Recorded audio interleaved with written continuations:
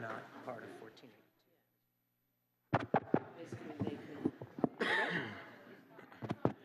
Okay. Okie dokie. We'll go ahead and get started. If I could get your attention, please. All right, we'll go ahead and get started. I want to welcome you all to our 4 p.m. session of the October 29th, 2019 special meeting of the Santa Cruz City Council. And I'd like to ask our clerk to please call the roll. Thank you, Mayor. Council members Crone. Here. Glover is currently absent. Myers. Here. Brown. Here. Matthews. Here.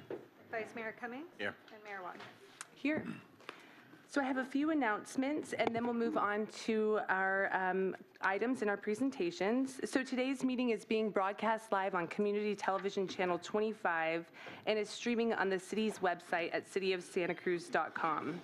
The order for both items today will be the presentation of the item, followed by questions from the council, at which time we'll go ahead and open it up to public comment, and then return to the council for deliberation and action. And before we move on to our first item, we'll just go ahead and show a little appreciation and support for our first responders, and our hearts go out to those who are impacted by the fires throughout our entire state.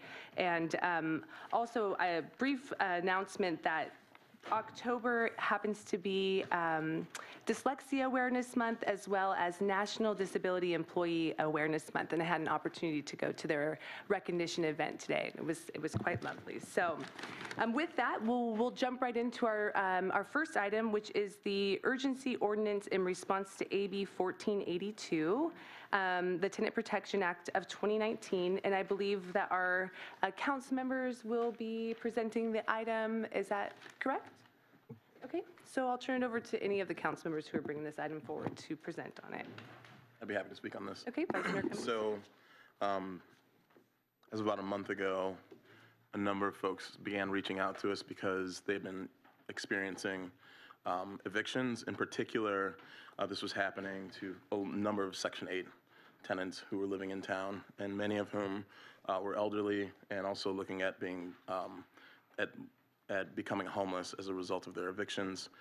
Other cities throughout the state, given that the governor has signed into law to go in effect Assembly Bill 1482, the Tenant Protections Act of 2019, many cities throughout the state have began passing emergency tenant protection ordinances so that tenants in this interim period aren't negatively impacted by the passing of this law. And so, given the fact that a number of tenants had approached us asking that the city council consider putting in emergency protections that would go back to September 1st when the bill was signed into law, we brought this forward on their behalf. Okay. Other questions from the council or other presenters from the group that brought it forward? No? Councilmember Crone. Thank you.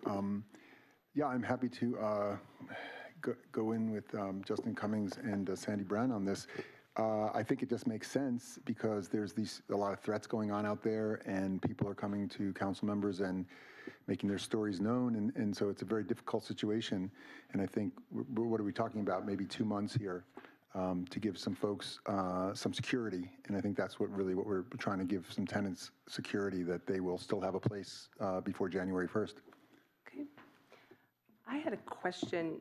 There's 3 different options in the agenda report, so I was confused on what option was being recommended by the committee, or were they open for discussion, or if you could clarify. I can describe the options for you if you like. Sure, Mr. Condell. So there are a couple of, you're right, there are 3 options, and then each has an alternative at the effective date and expiration date for the council to discuss and potentially take action on.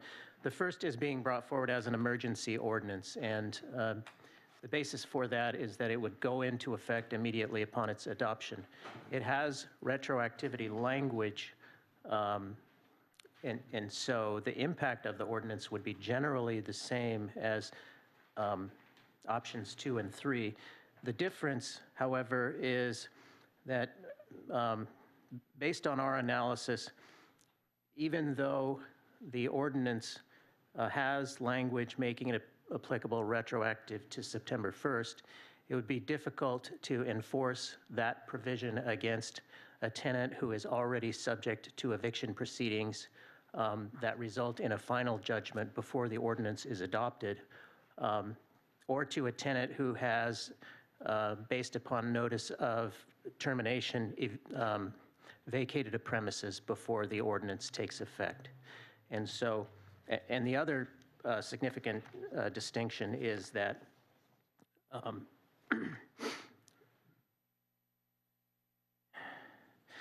the other significant distinction is that as an emergency ordinance, the charter requires that it obtain 5 votes of the council in order to pass. So the thinking was that if there was not supermajority support for an emergency ordinance, then another option would be for the council to adopt an ordinance in the ordinary course of business.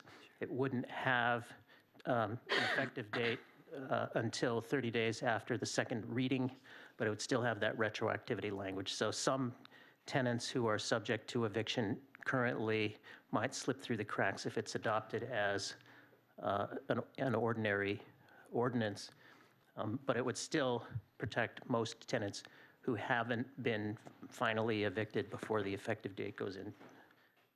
And then, as I said, all 3 ordinances have alternative language. One would be based upon the public comments that brought this to the council's attention indicated that it was necessary to get this in place until AB 1482 goes into effect.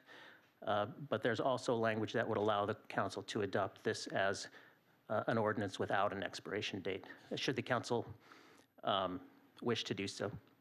Lastly, version 3 has language that would reach beyond the protections afforded by AB 1482, both with respect to the amount of relocation assistance or rent abatement that the ordinance would provide for, which would be 2 months instead of 1 month provided for under AB 1482.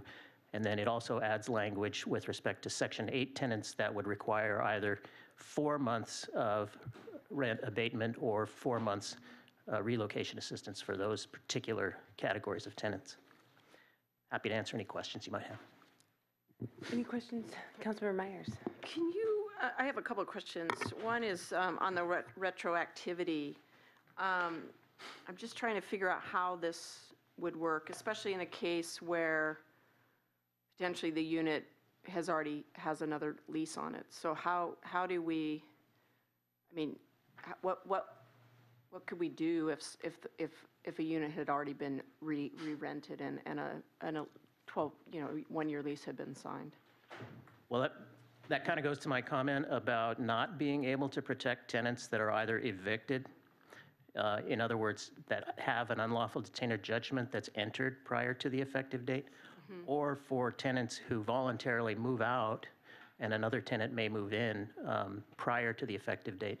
So it wouldn't apply in those situations, even with the retroactivity clause. But this is similar to the large rent increase ordinance that the council adopted in 2018, which had a retroactivity provision in it. And so in that case, if a rent increase had been implemented that exceeded the amount provided for in the large rent increase ordinance, then the tenant could seek a reduction in rent to make it consistent. So we had retroactivity language in that ordinance as well. And the law gives the city council the authority to adopt rules or ordinances retroactively, but it places some limits on them. But the key is that you have to clearly express in the legislation the intent to make it apply retroactively. But these would be basically, these would be handled as a civil matter, correct? In general, The city right, would not the be city would not be actively involved in enforcing it, these. right? So it But it would would be give a tenant incumbent upon- the ability to go to court and say, this notice should be held invalid because it doesn't comply with the city council's ordinance.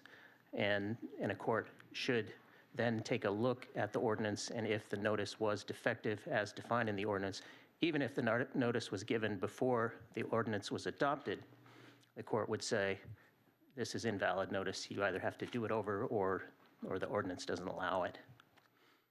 So the city would really have no enforcement other than just that the ordinance is on the books, and this would really be up to really falling into the tenant-landlord relationship. Right, and that's exactly the way AB 1482 applies as well.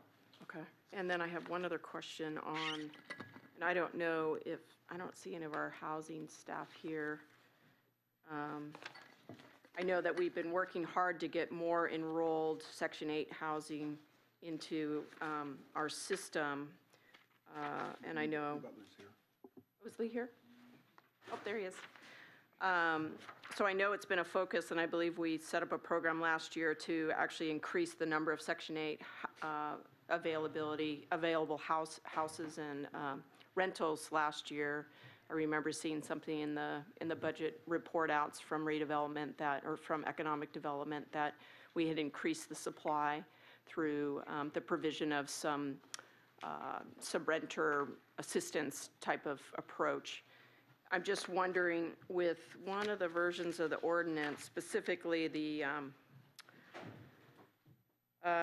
it's version 3, which specifically applies to some of the Section 8, specifically Section 8. I'm just curious whether this kind of language will dissuade people from providing Section 8 housing with this kind of language. I know this is just an opinion, but I'm just curious about, so on one end, we're trying to increase the supply of Section 8 so that we're trying by incentivizing people to have their units become Section 8 units. But I'm just curious about what your thoughts are on the potential impact of this kind of language. If, for example, it didn't have an expiration date of December 31st. Does that make sense? Yes. Sorry, it's a long question. Thank you. I'm Lee Butler. I'm the Director of Planning and Community Development, and thank you, Mayor and Council members. So yes, there is a recent program that our Economic Development Department instituted to encourage landlords to take on more Section 8 renters. And we do that in our department as well, in community development, and encouraging developers to look at project-based vouchers or to take on Section 8 tenants. With respect to your question, there's certainly that potential that if there were 4 months of relocation assistance, which I believe is what version 3 provides, there would be more protections for existing tenants. Arguably, there may be some landlords who look at that and say, that's an additional potential burden. They may choose not to pursue a Section 8 tenant. There are provisions, I believe, new provisions, and this isn't entirely in the development field that I specialize in, but I believe that there are new tenant protections that state landlords cannot discriminate against Section 8 tenants. And the enforcement of that, I think, will be challenging. And so, someone could claim that bias. Whether or not they could prove that, I think, is going to be another issue that would be settled in the court. So a landlord could be dissuaded. Some landlords may not be dissuaded. Certainly, it would offer more protections for existing Section 8 tenants that are in place. And so there's a balancing act there, and there are some laws that are in place to help protect against that. Their effectiveness, I think, is to be determined. Thank you. I think those are my two. I guess well, no, I'll leave it at that. Okay. Yes. Councilmember Brown and then Councilmember Matthews. Yeah, so I have a question, Tony, regarding the inclusion of an expiration date. Effectively, there would not be a real difference from that's my sense.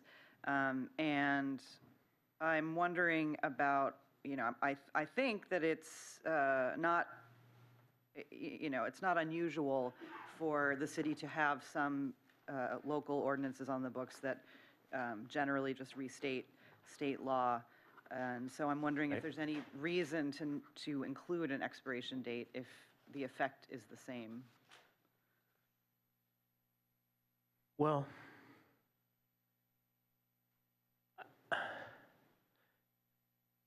first of all, I think that the legislature contemplated that there would be overlapping sort of just cause eviction protections for tenants. And the state law also indicates that if this, essentially, in a nutshell, if the city has just cause eviction protections that are less protective than AB 1482, then the state law would apply.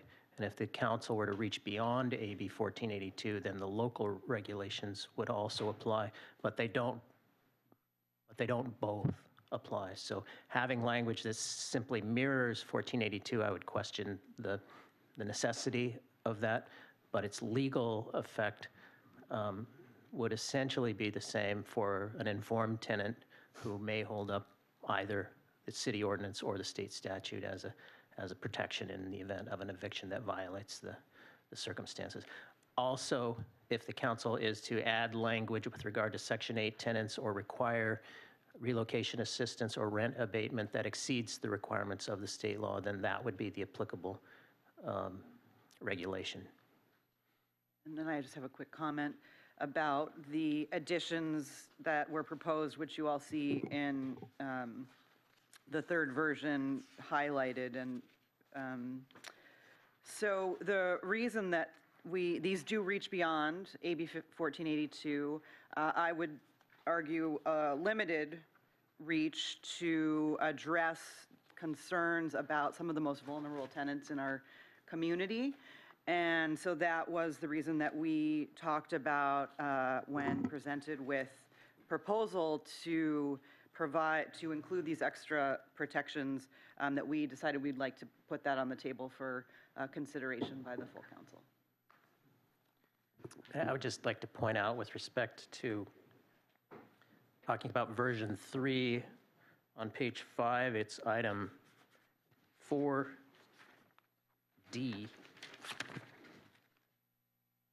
No, excuse me,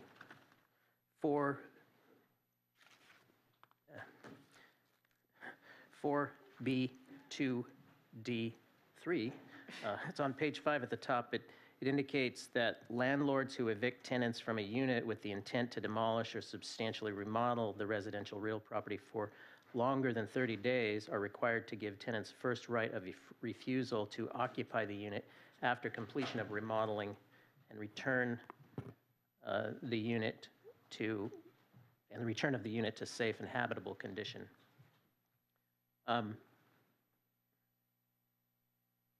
This raises in my mind the question of what the rent applicable would be to a tenant who moves out of a somewhat dilapidated unit and then moves back into a significantly rehabilitated one. Presumably the landlord would do so in the hopes of generating additional rent for the unit because it's a nicer unit. Just didn't occur to me when I first read it, but just this afternoon and going back through it, that was a question that sort of came to mind. So something to think about. And I haven't resolved in my mind how to what extent the rent restrictions of 1482 would be applicable in that situation. Any other questions, Councilmember Matthews? Yeah, I'm trying to do my matrix of the provisions of 1482, version 1, 2, and 3, and still mapping them out. So can you explain, do you have a quick cheat sheet for that? I'm sorry.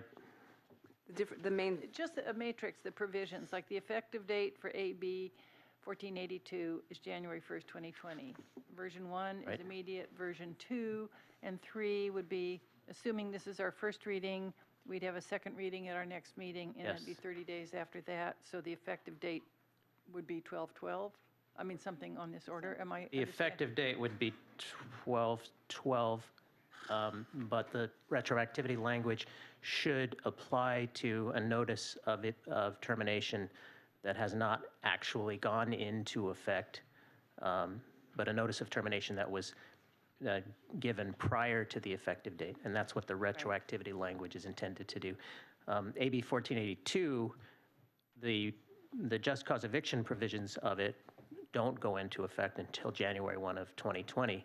The rent increase provisions apply to rent adjustments that are implemented on or after January 1st of 2019. So there's a retroactive effect of that, but it's to the rent restrictions, not to the eviction provisions.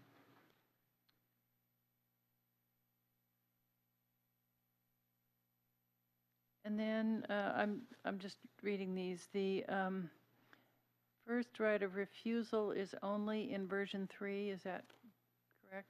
That's right.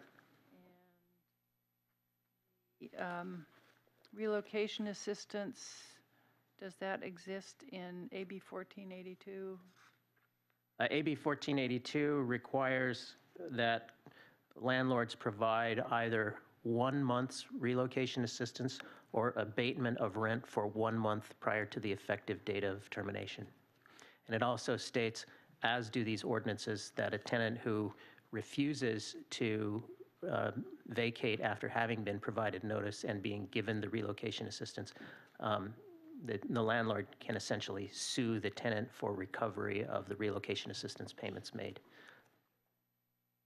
Just to point out again that there's an inconsistency in version 3 in that with respect to the waiver of payment for the final month of tenancy, and this is another issue that didn't jump out at me when I first reviewed it, and so I apologize for not pointing this out previously, but on page 5, section 4A, Roman numeral lowercase 2, states that the landlord shall either assist the tenant by providing relocation payments as described in paragraph E, or waive in writing the payment of rent for the final month of tenancy prior to the rent becoming due. Paragraph E, however, says that the landlord shall either provide 2 months of relocation assistance or waive in writing the payment of rent for the final 2 months of tenancy, except for Section 8 tenants who are required to have 4 months of relocation assistance or rent abatement. So that should be cleaned up if the council wants to add that additional language in the version that you consider today. And that just ran right by me. I wasn't even sure what page you were on. So, but I do see. I just, like I said, I've read it several times and it didn't jump out at me until today. The relocation or rent waiver are 1 month under AB 1482. Under version 1 and version 2, they just mirror AB 1482. Okay, same.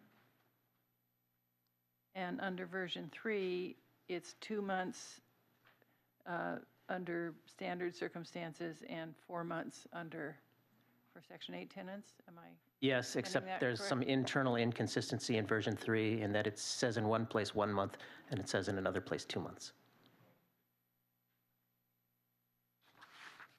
I think those are my questions for now. Councilmember Myers? Actually, I think I answered my question, so I'm good. Okay. Vice Mayor Cummings? Oh, I did have another one, but when you're done.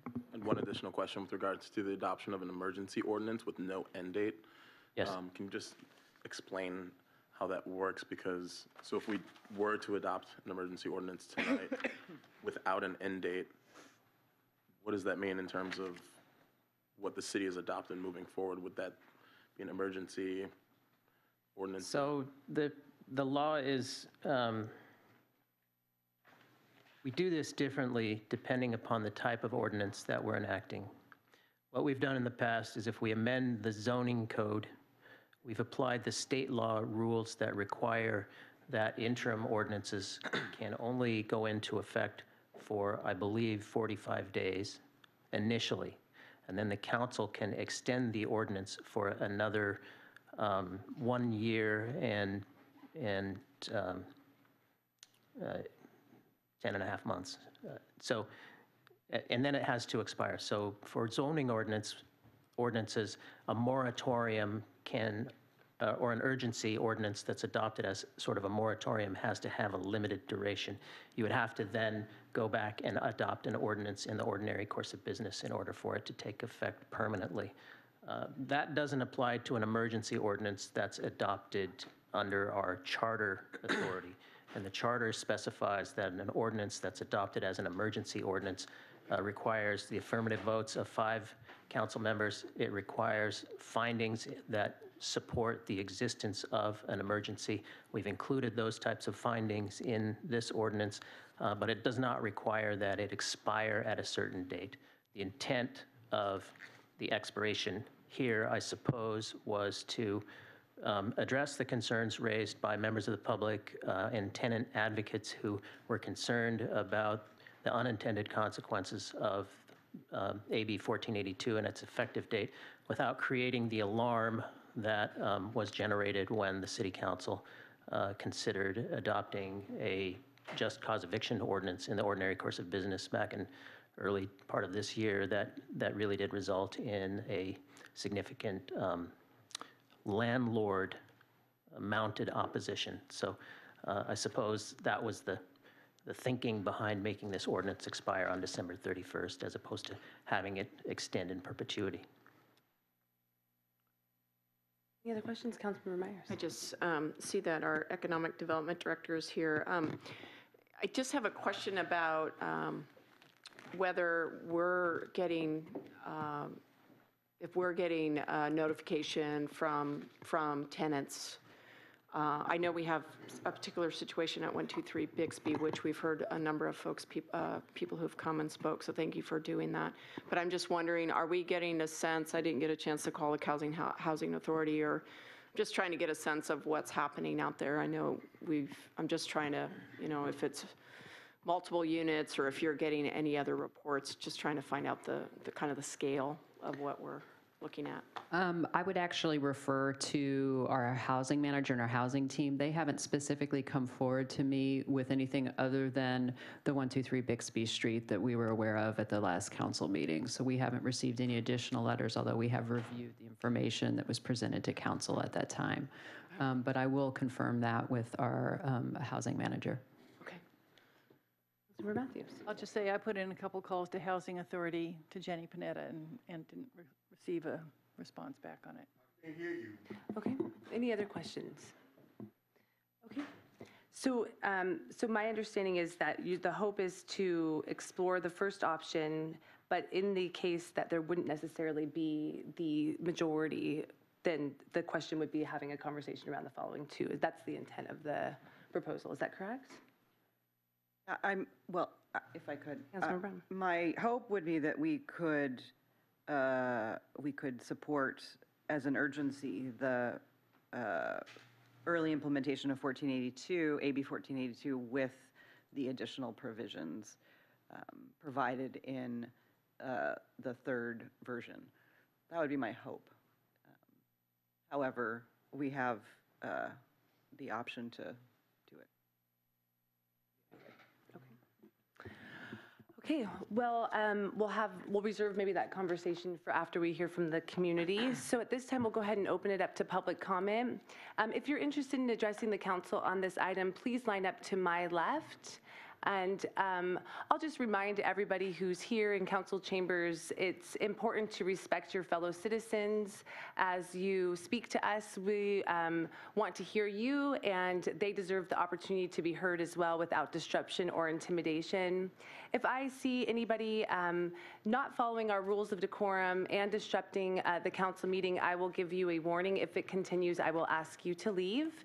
I'm hopeful that that won't happen, and we can hear opinions that may not be consistent with our own respectfully and allow this process to ensue. So at this point, we'll go ahead and open it up. You'll have 2 minutes, and please come forward. Hello, council members. I appreciate you agendizing this, especially not just on a regular agenda, but a special meeting.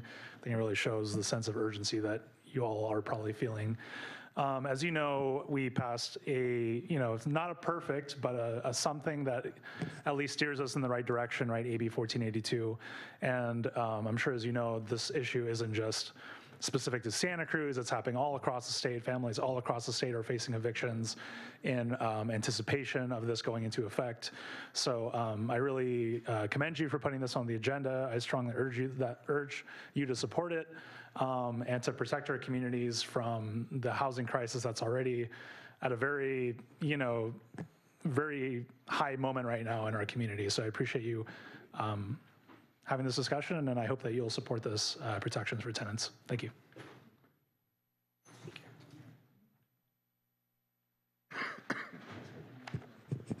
Hi, Gary Phillips, Santa Cruz.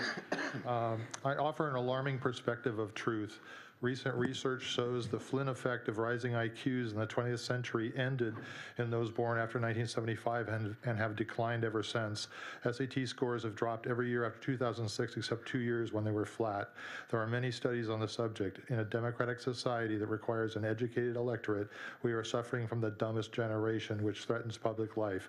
Only 1/3 can name 3 branches of government, but they all know the Kardashians. They are millennial and Gen Z. It's estimated they prefer socialism by about a 50% margin.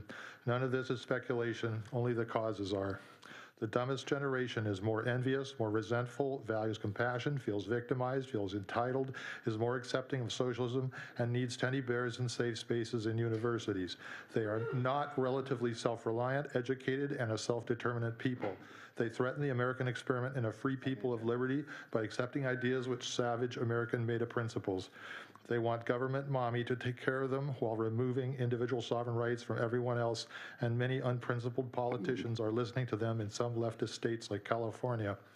For my entire life and up until just now, a rental contract was a deal, and a deal was a deal. Yes, there were until now also state laws that were equitable, where each party promised to give standard equitable notice to the other of contract termination, but this is different. This is one-sided. There is no equitable quid pro quo this time. Not only does this council think the people will buy this emergency declaration based on a few people having been given proper notice to vacate who first thought was to mommy wine to the council instead of looking for housing without researching the other side of their story, but also thinks their opinion of the effective date of new legislation is superior somehow to the California state. All right. Next speaker.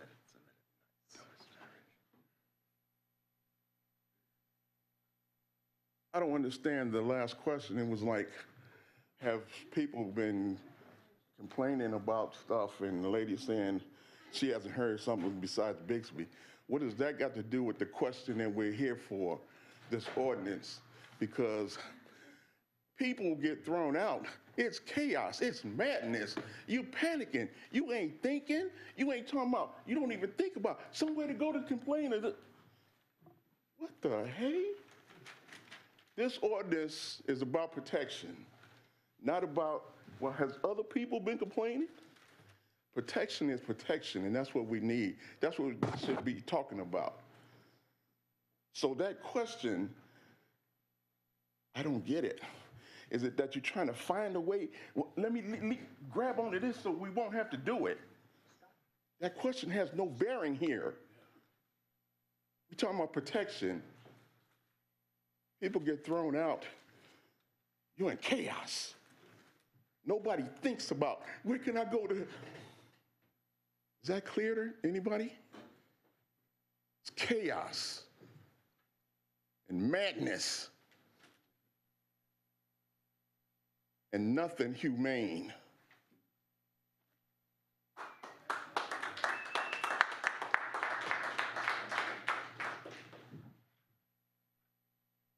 Afternoon, council members. My name is Kiernan. I'm a renter here in Santa Cruz, and I'm urging you to adopt AB 1482 as an emergency ordinance. Even if we can only help one family, no one should be homeless on the holidays. And so please do what you can to adopt this as an emergency ordinance right away. Thanks.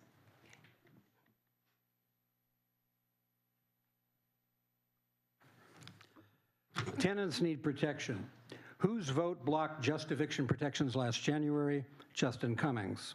Who deserted the progressive majority this special tenant protection session, making it necessary and too late for those already evicted? Justin Cummings. Protecting tenants saves them from homelessness. In April, Ross Camp activists were driven away from adequate shelter, as landlords are now threatening to do and doing. The elderly, the disabled, the vulnerable, who promised no evictions without adequate shelter, then obediently followed the false narrative of City Manager Bernal and his homeless betraying assistant Susie O'Hara. Justin Cummings. Whose vote delayed any meaningful data on landlord costs, evictions, and rents? Justin Cummings.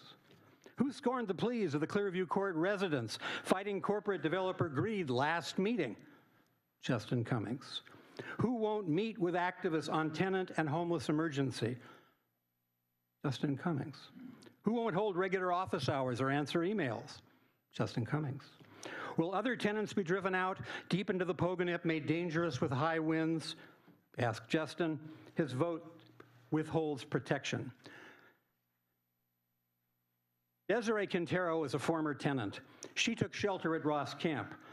Bernal and O'Hara threw her out with no shelter. She fought back in court. 2 days later, a falling tree in the Pogonip killed her as she slept. Who drove her there? Justin Cummings. How many other displaced tenants will we lose from the community? Whose name should we etch on that fallen tree? If any vote and voice was key, it was Justin Cummings. Can tenants expect any real protections from the Watkins-Cummings Council? Ask the question, but your words must somehow pierce the deadly silence of Justin Cummings.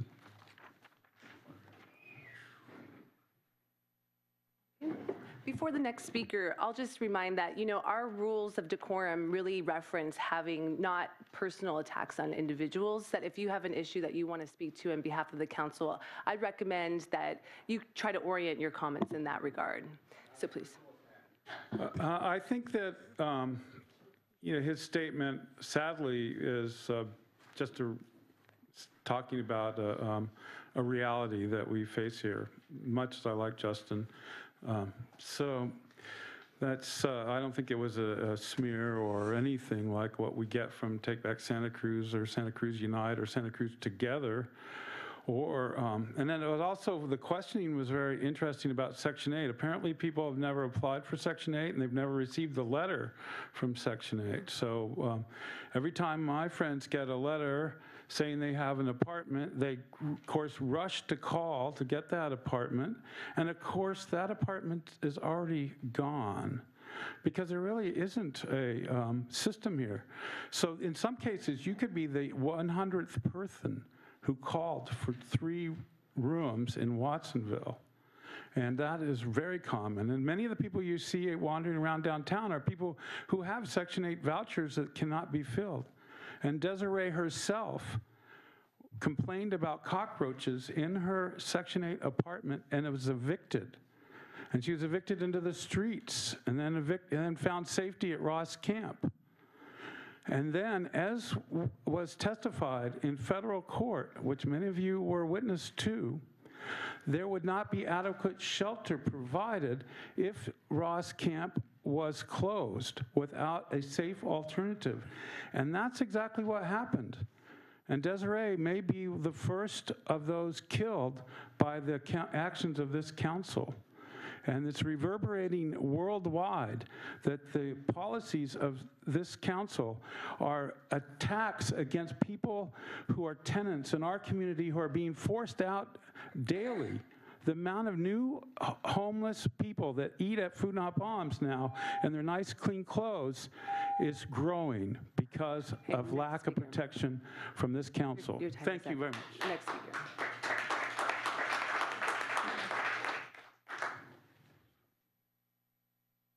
I'm Jessica, proud 90s kid.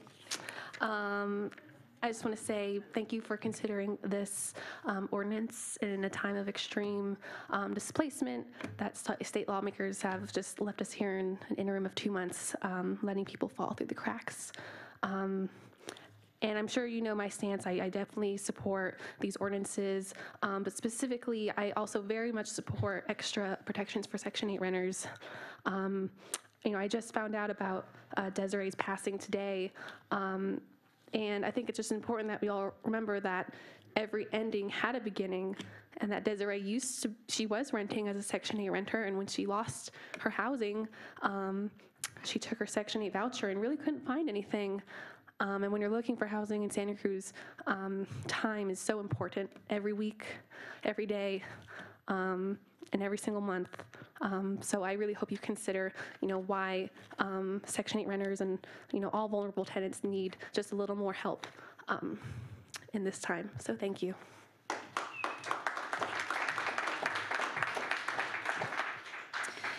So AB 1482 is coming whether we like it or not, and it's not about Measure M, and it's not about rent control activists and the movement for housing justice. It's not about Santa Cruz Together. It was a state bill that was passed by our legislature and signed by the governor, and it's my understanding that it didn't even get much opposition from the California Apartment Association.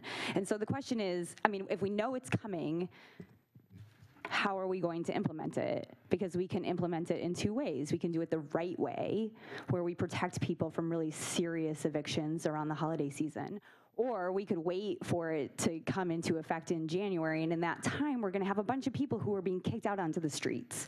And so I urge you to pass this ordinance as an emergency ordinance. I encourage you to pass version 3, which has increased protections for our most vulnerable renters. As I've mentioned in front of council before, I was recently evicted from my home of 11 years. I have a professional job of 14 years. My husband and I together made almost 6 figures last year, and I was evicted in January, and I looked for 3 months, and there was not even anything on Craigslist that I could follow up on. Like, there wasn't even anything there for me. And so now I'm living in an RV, and it's a really nice RV, and I'm happy that I'm there, but I don't understand how our poorest, most vulnerable members of the society are expected to find a place to rent in January when there's just not gonna be anything on the market for them. And so I encourage you to pass version 3 as an emergency. I would also note that AB 1482 sunsets. I think it sunsets in 2030, and so I encourage you to pass version 3 without an end date. Thanks.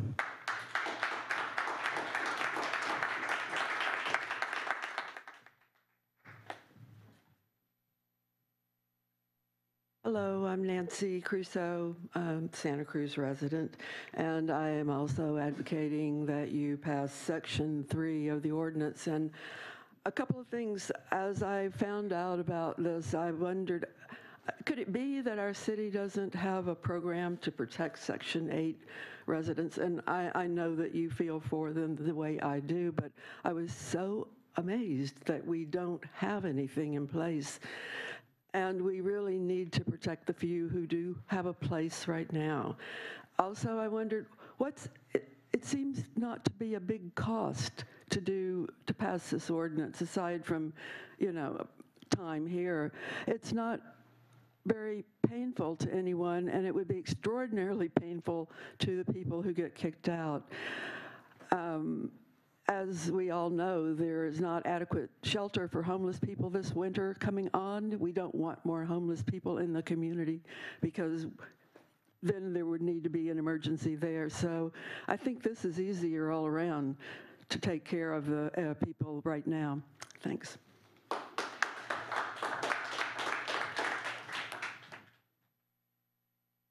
Hello, my name is Bradley Jin, and I'm a renter in this community, and I know that I speak for all renters in saying that I am afraid. I'm afraid that my rent is going to get raised. I'm afraid that I'm going to get evicted, and that I'm going to have nowhere to live. I've spoken to so many others, both currently housed and not, who either are afraid they're going to get kicked out or have already been kicked out and can't find another place to live. The situation of renting in this town is so bad that I can't afford anywhere else. No one can afford to move anywhere else. They're either in the place they're in now or they're on the streets. So I urge council to pass the 3rd version of the ordinance in response to AB 1482 and give us protections now, so that the landlords, as they try to evict us before this comes in, we're not homeless. Thank you.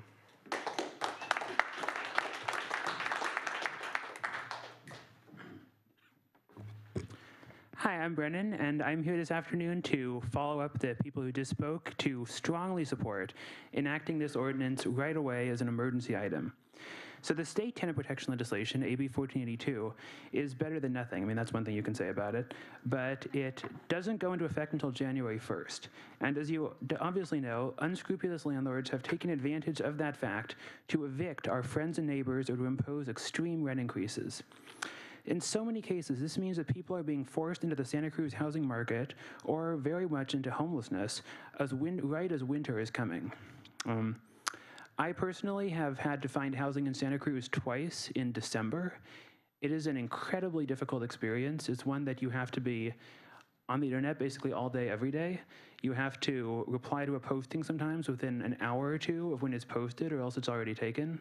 And you have to be willing to live, for instance, in a house with 9 other people and 1 refrigerator. So what I would like to say is just that unless this ordinance is passed with an emergency provision, it's not going to go into effect until early December. That means that what's going on now, all the evictions and all the rent increases that are currently being proposed are going to happen, or at least a lot of them are. So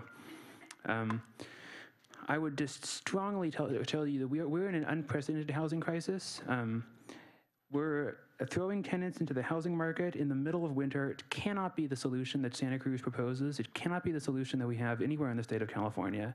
So many other cities are passing exactly this right now. And when I say right now, I mean actually right now, because there are 3 other councils considering this afternoon. And we need to basically, take leadership and adopt this measure that's going to come into effect in about 2 months anyway, this measure that so many other cities in the state are passing, and pass this ordinance. Thank you.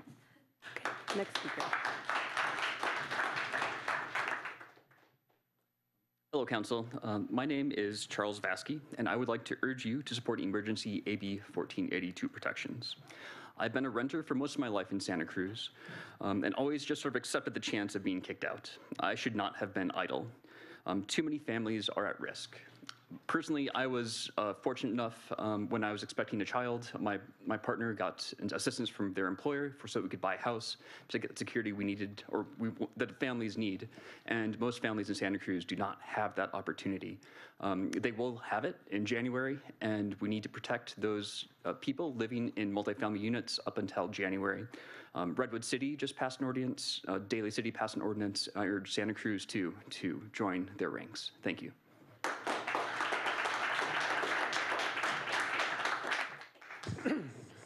Good afternoon. As my wife mentioned, we are people in the absence of tenant protections who were thrown out of our house just recently. This is what happens when tenants don't have any protections. You can get evicted on a whim. It's impossible to find housing almost. We're living in an RV. There are a lot of people who have a lot less resources than we are, who had a lot more risk of ending up homeless or nowhere else to go. AB 1482, let's be honest, it's pretty minimal. You know, the state, including Santa Cruz and many other cities, has already become impossibly expensive, and a lot of people have already been priced out of their homes, and it allows 5% plus inflation. If you multiply that out over 5 years, you're talking about another 40% increase. And the just cause, you know, not very much of a deterrent. 1 month, if you raise your rent 20%, you make your money back in 6 months. If you raise it 10%, in 10 months, in a year, you've made more money by kicking somebody out. So I would say the least you could do is help make sure that this, pretty minimal protection for renters, which isn't even nearly good enough as what we need, is implemented properly.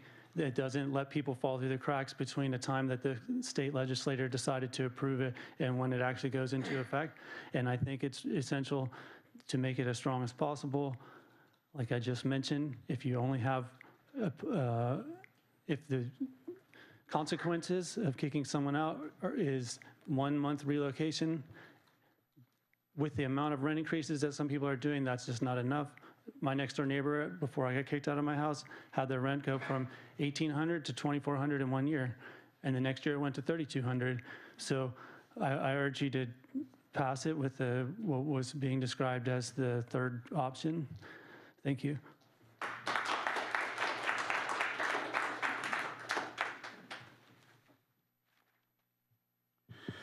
couple of things are distinctive about Santa Cruz City.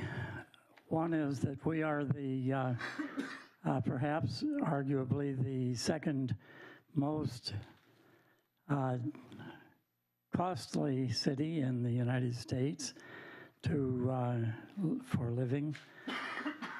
Secondly, we're distinctive in that we did not pass rent control when we could have, as many other cities did, and as the state now has. I urge you to pass effective ASAP, and I mean as immediately as you can, the legislation that's before you, and provide the most strong protection for renters that is possible for you to protect. The issue that's before us, the decision that's before this city, is whether we're going to live, whether we're going to use the land we have, the building resources that we have, for the purposes of lining the pockets of those who can afford to invest in a very limited resource, housing, or if we're going to invest in homes for a community adequate to serve as this community has historically served.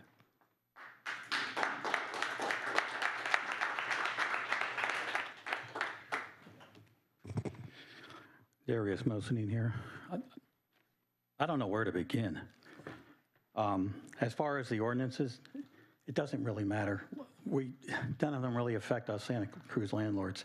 In fact, we currently have a more restrictive ordinance on relocation assistance, 2 months rather than 1 month per 1482. Why would you want to change that? But let me talk about, where's the emergency? And at the risk of pulling a Robert Norris, I'm going to ask the audience, does anybody here know of anyone receiving a evict termination I'm going to go ahead and pause after November 11th? Let me go ahead and pause your time. This is your opportunity to address the council. I'm sorry. Does anybody here behind me know of anybody that's received a termination notice after November 11th? September 11th, that's when. This is your opportunity to address the council, not to open up a dialogue with the community. My apologies, okay. So if you want, you can address the council at this time. So anyway, I've had a ad on Craigslist for about 3 weeks now for 2 Section 8, 2 apartments, both in the title say Section 8 welcome. I've received numerous calls, of course, but I've received only one from someone that seems to have been being terminated per the loophole. She's got 2 dogs. There might be other issues. Who knows? I've received one. We have Jessica here from Tenant Sanctuary. Did she speak about any actual events where people are being evicted? No. And I'm on the front lines. I'm answering phone calls now from tenants looking for apartments, and I have Section 8 apartments. Like I say, only one potential affected by this rule. So where's the emergency, I ask? And what's needed really is more landlord-tenant cooperation. So guess what I do? I go to 123 Bixby Street. I want to see what's going on. Massive renovations going on. And I reach out to 2 tenants who happen to be in the audience, Steve Case and John Ballesteri. I took Steve in my car on a tour of my available Section 8 apartment, and I plan on renting to him once we get the proper paperwork. Thank you. Next speaker.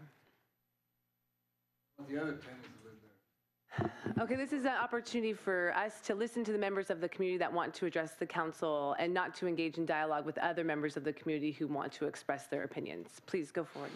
Tim Willoughby speaking for Affordable Housing Now. We support this emergency stance by the council. It's very important to fill in that gap before the state law takes effect. And so we're very happy to support that something happens today. We want to have something that happens to protect tenants immediately, not later. This may sound rather, maybe an odd idea, but we support the first one for kind of a simple reason, that it takes more people voting for it to pass. It would be wonderful for our community to pass item 1 with unanimous council support. Thank you.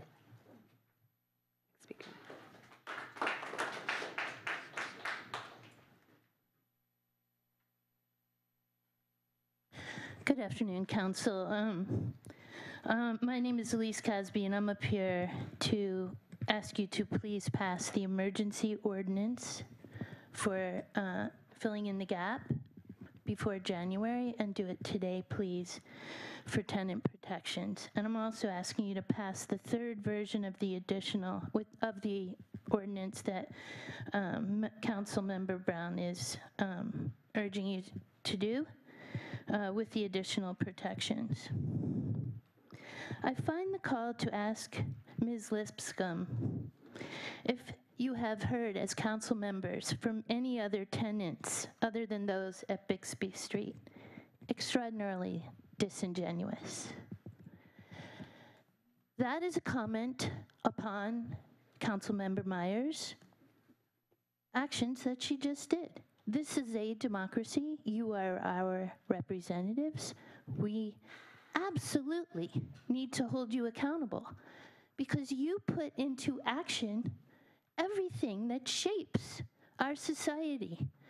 One of the uncomfortable reasons that I am an activist and not earning a better living is because the politics of power shapes everything. Architecture, traffic, what happens to our water, animals, childcare, everything.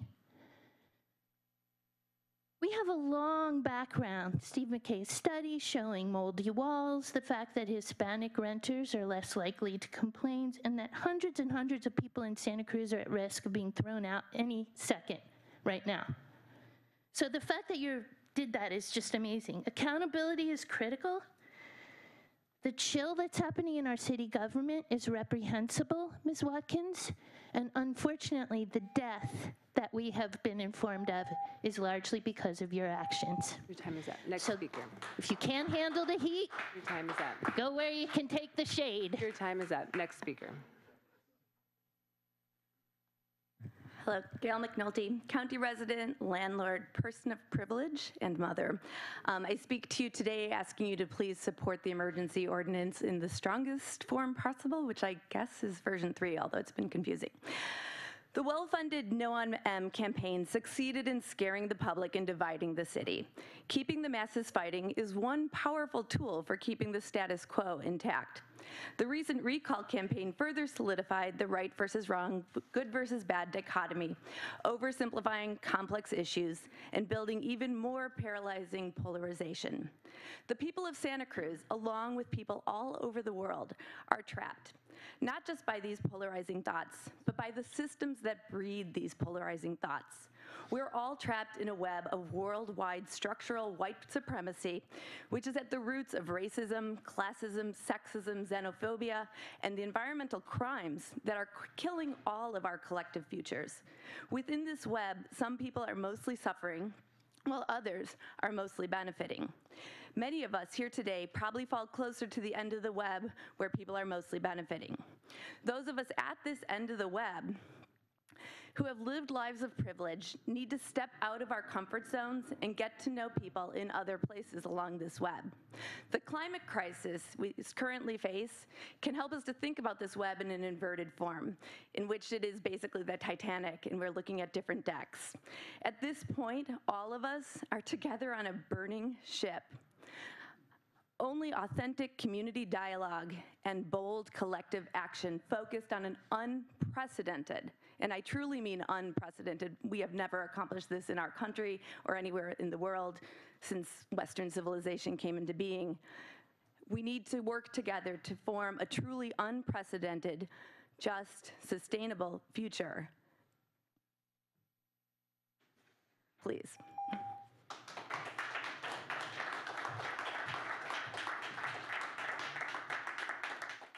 Before we have our next speaker, ma'am, in the back, I don't know if you were more comfortable sitting down, but if you were, I'm happy to acknowledge you if you don't want to stand in line. I didn't know if you're comfortable.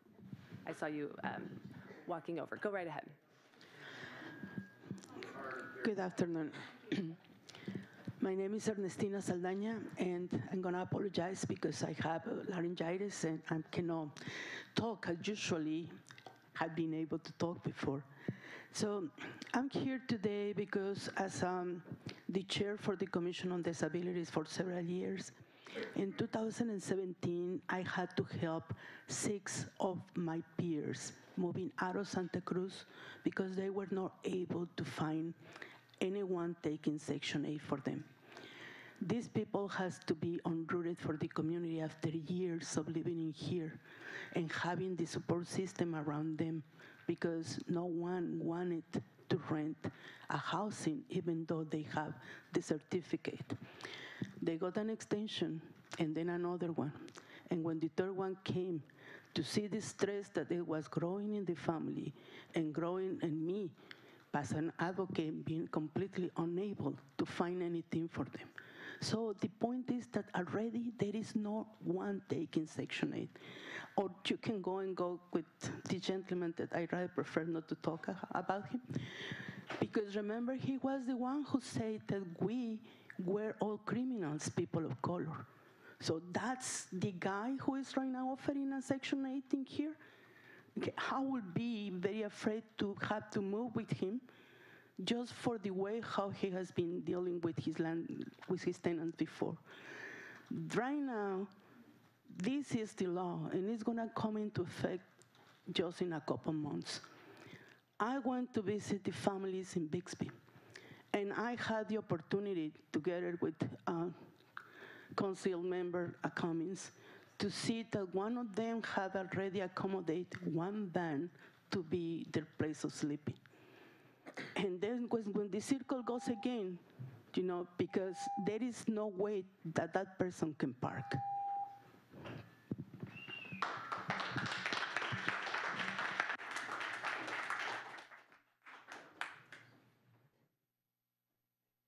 Hey all, I just want to speak in favor of getting the gap closed here and making sure that we pass for the tenants. For those that have previously spoken to say, where are all the people having problems? Like who's suffering right now? They probably can't be here because they're working.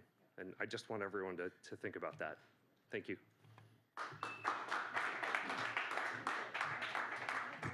Good afternoon, Council. I don't know if I misheard you, Mr. Condotti, but 1482 does have a rent cap rollback to March 15th of 2018. But as to the ordinances before you, I do support version number 1, but it won't help the Bixby Street folks. The Bixby Street people are being terminated because the owner bought the property and is renovating it, and that is a just cause under 1482. Not only that, he's offered them up to $3,000 in relocation payments, which is, as I understand it, 4 times the amount that's required under 1482. So, and as Councilmember Myers asked before, have there been any other reports of widespread terminations due to impending 1482? We haven't heard of any. So I think if this is all about helping those folks, which I think you should do or someone should do, you should be clear-eyed about what you're doing today, because as I see it, go ahead and pass version number 1, and I think that would be good in case there are landlords who are taking advantage of it, the gap, but it's not going to address why you're here today. Not only that, I think to pass it as an emergency, because there is no widespread termination due to this, your findings are defective. Because your findings say, according to testimony provided to the City Council at the meetings of October 8th, 2019 and October 23rd, no fault eviction notices and threats of evictions have surged. And you haven't presented any evidence that that's in fact the case. So please consider. Also, another thing about the version number 3, I think there's another inconsistency that you guys didn't mention, which is it says the tenant should have the right of first refusal to move back in. But I was confused about how that works with the 4 months or 2 months relocation payments. I don't know that that's clear either. Next speaker. Hello, just want to speak in favor. I'm a Lower Ocean resident, and I'm actually the person who found out that people were being evicted from Bixby Street just because it's in my neighborhood and I know my neighbors. I think it's very disingenuous for some of the same people who argued against having data collection about evictions and rent increases, for those same people to come up and argue against adopting, more protections for tenants because, oh, we don't know that there's been increased evictions. Our ignorance has been directed. I mean, it's not neutral. We decided not to know about that. But, however, tenants are getting organized. It's not dependent on, who's on the city council or whatever. You're going to have to be hearing about tenants' rights and tenant protections, no matter who you recall or don't recall. So I just wanted to state that, and also that we need more protections for tenants. So I'm in favor of version 3.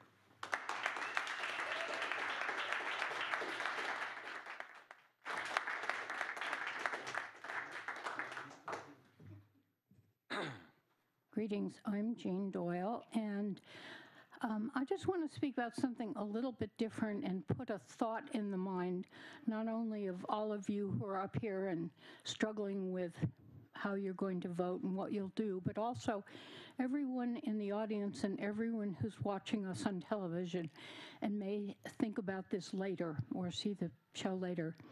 I've been part of a group for the last few weeks studying a book entitled White Fragility, and it's pushing me deeply to think about white privilege and what that means, and about racism and what that means.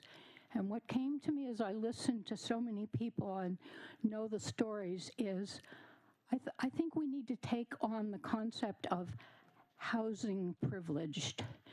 How many of the people who make our decisions at whatever level are housing privileged and may or may not have ever had to be in a position of not having housing or thinking pretty sure they could have housing, and therefore can't take on the serious, horrible pain that goes along not only with what happened up in the Pogonip the other day, but not knowing if there's any place that will be warm and dry this winter, or how many times they'll have to move and change jobs because there's nothing available. So think about how each of you and me, I fit in this category, I'm housing privileged. And I think we need to make that part of our thinking and our decision making. Thank you.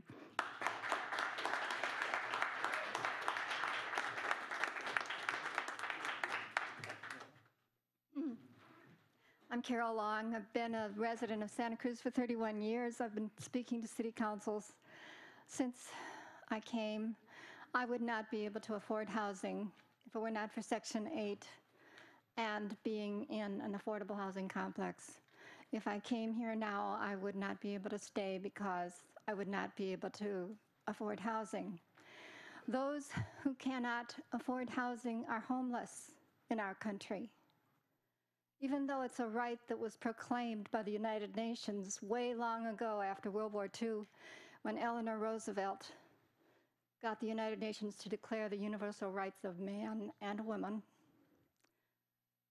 So what you have is homeless people have a life expectancy of 50, whereas the average American has a life expectancy of about 80.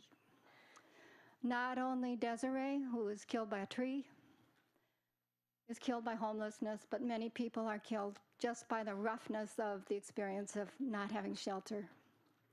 I think this council ought to step up to it, every one of you. And I urge you to pass the most protective version of this ordinance. And if it's not as protective as something that Darius mentioned, where there's 2 months of compensation for evicted people, make it better, make it as good as you can. Thank you.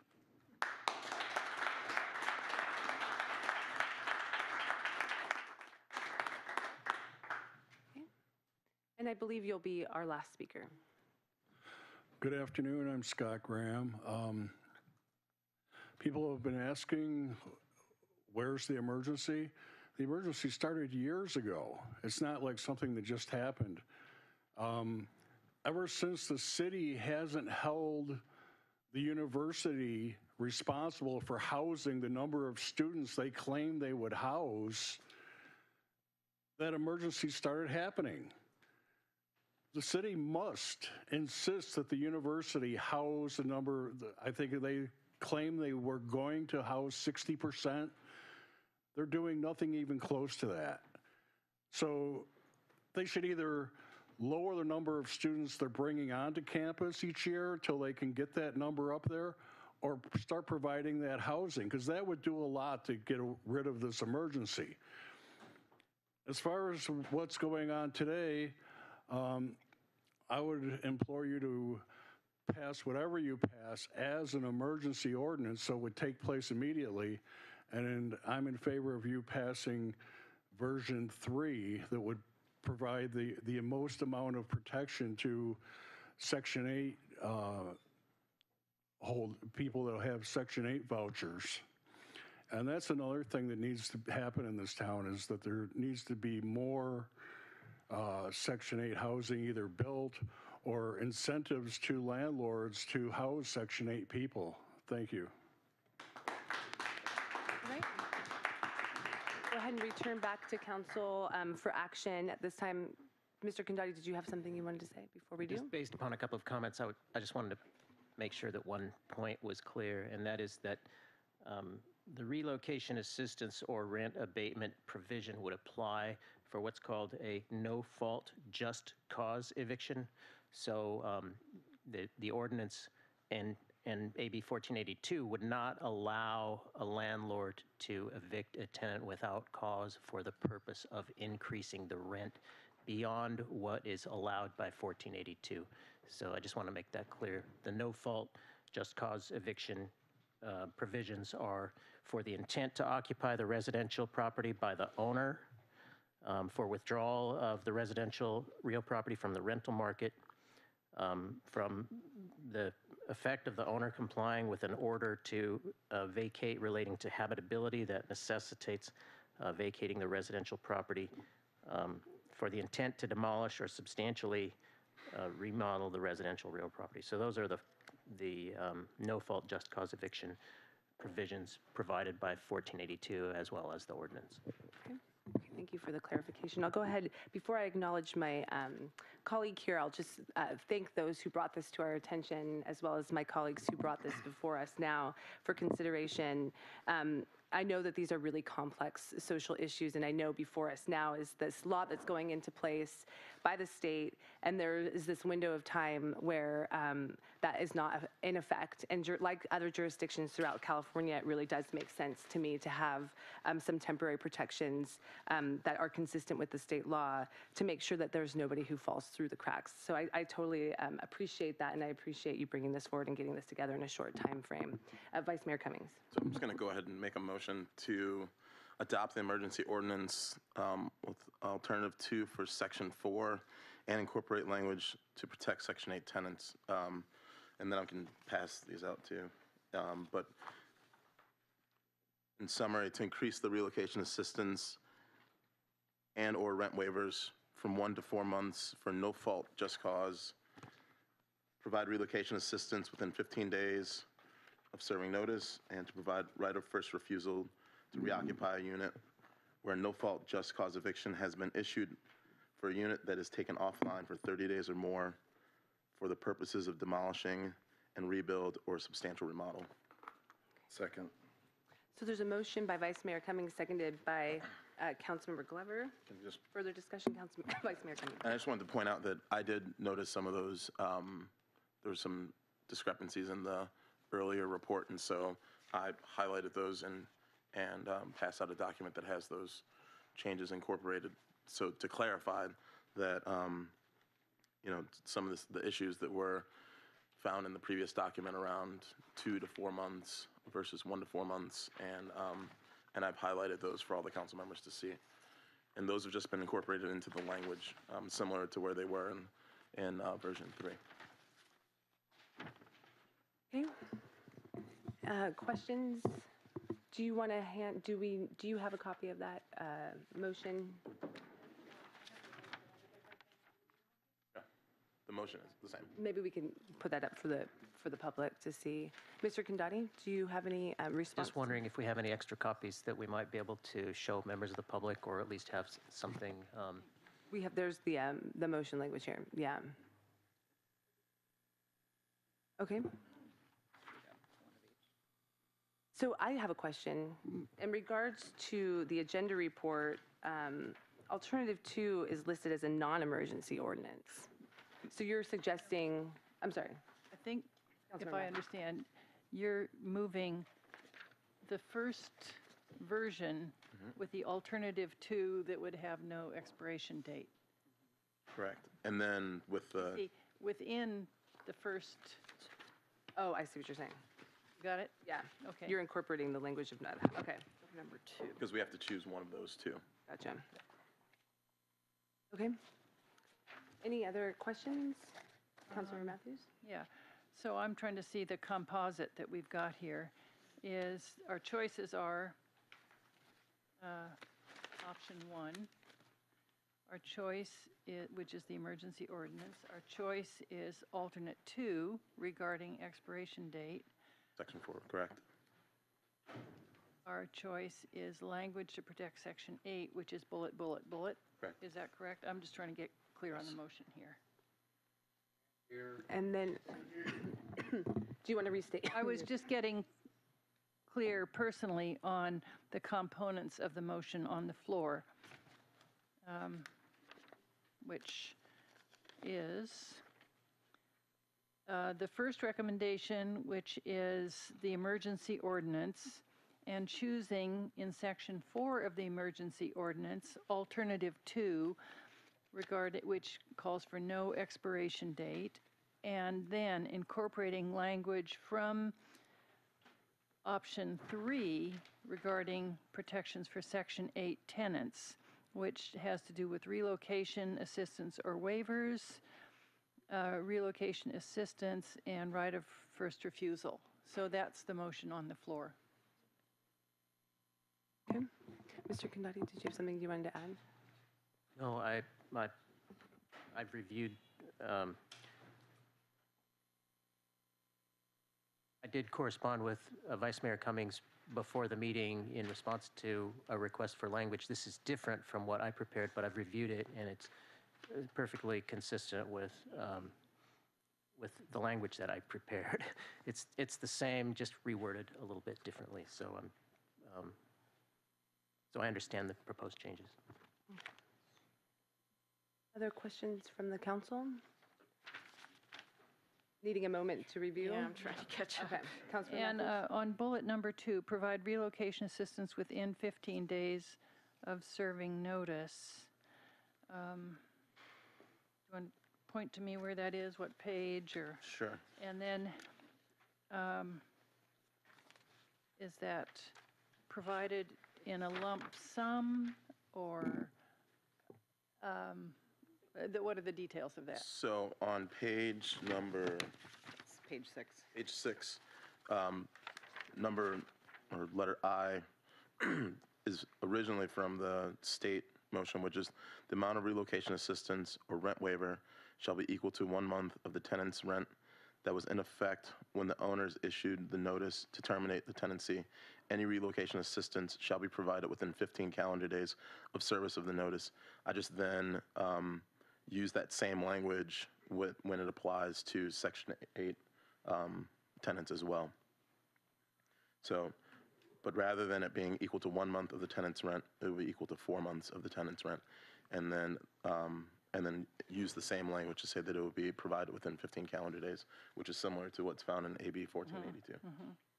Okay. I have a question maybe for you, Tony. In regards to the emergency action Yes. and the findings for the emergency action, when you deviate from state law going into effect in January and start to incorporate other elements, is there any legal considerations with that in terms of the findings and applied and how applied? Or would that be a logical introduction of a first reading of an ordinance? Well, I mean, the emergency findings have been drafted so that the council can take action that is inconsistent with state law in terms of the effective date of the ordinance. So I don't see any problem with that. Or to put it a different way, I don't see any distinction from a legal perspective of the council adopting this as an urgency ordinance versus an ordinance in the ordinary course of business with respect. I guess the difference would be that you don't need to make those findings if the council were to adopt it in the ordinary course of business. In regards to the additional language for Section 8, you mean? That's the difference that I'm looking for clarification on. That, because that's that would be a local modification from state law. Yeah, I don't see, or I don't have any concerns from a legal perspective with regard to the council adopting protections that are in addition to those provided for by state law as an emergency ordinance, because the emergency findings are essentially quasi-legislative findings that if the ordinance were to be challenged, the court is generally required to defer to the legislative determination of the city council with respect to those findings. Okay. And then I have a question maybe for my colleagues. In regards to some of the potentially unforeseen kind of consequences of this, were you able to consult with the housing authority who manages Section 8 to address any of the potential unforeseen consequences of this type of policy going into effect before bringing this recommendation forward? I was not able to get in touch with anyone from Housing Authority before bringing this. I don't know if my other colleagues want to comment. I wasn't either. I do recall the conversation when we were discussing and adopting the temporary rent freeze. We did have I did have a conversation with Ms. Panetta and heard those concerns, and I think those concerns probably remain the same about the potential disincentive. However, on balance, given the really precarious position that people are in, I feel that in this case, that the benefit of those protections outweigh the potential disincentive. Vice Mayor Cummings. I have a question for the city attorney. My understanding is that with Section 8, in general, it's a one-year lease that's renewed. I don't know if you have any experience, or if maybe people from our housing department have any experience, but the intention of this is to protect Section 8 tenants who are facing a no-fault just cause rather than a termination of lease or what have you. So I don't know if anybody could speak to that. Based on the limited research I've done on Section 8, I believe that's correct. It's usually a one-year lease, but I am by no means an expert on Section 8 housing, so I would defer to the Economic Development Department. Do you have anything to, they don't have anything to add for that? Okay, Councilmember Brown. Well, I can clarify that the one-year leases are offered under the Housing Choice Voucher Program. That is the case. There are other arrangements for Section 8 tenants in new development and depending on what arrangements have been made. So it's specific to the Housing Choice Voucher Program that one-year leases are offered.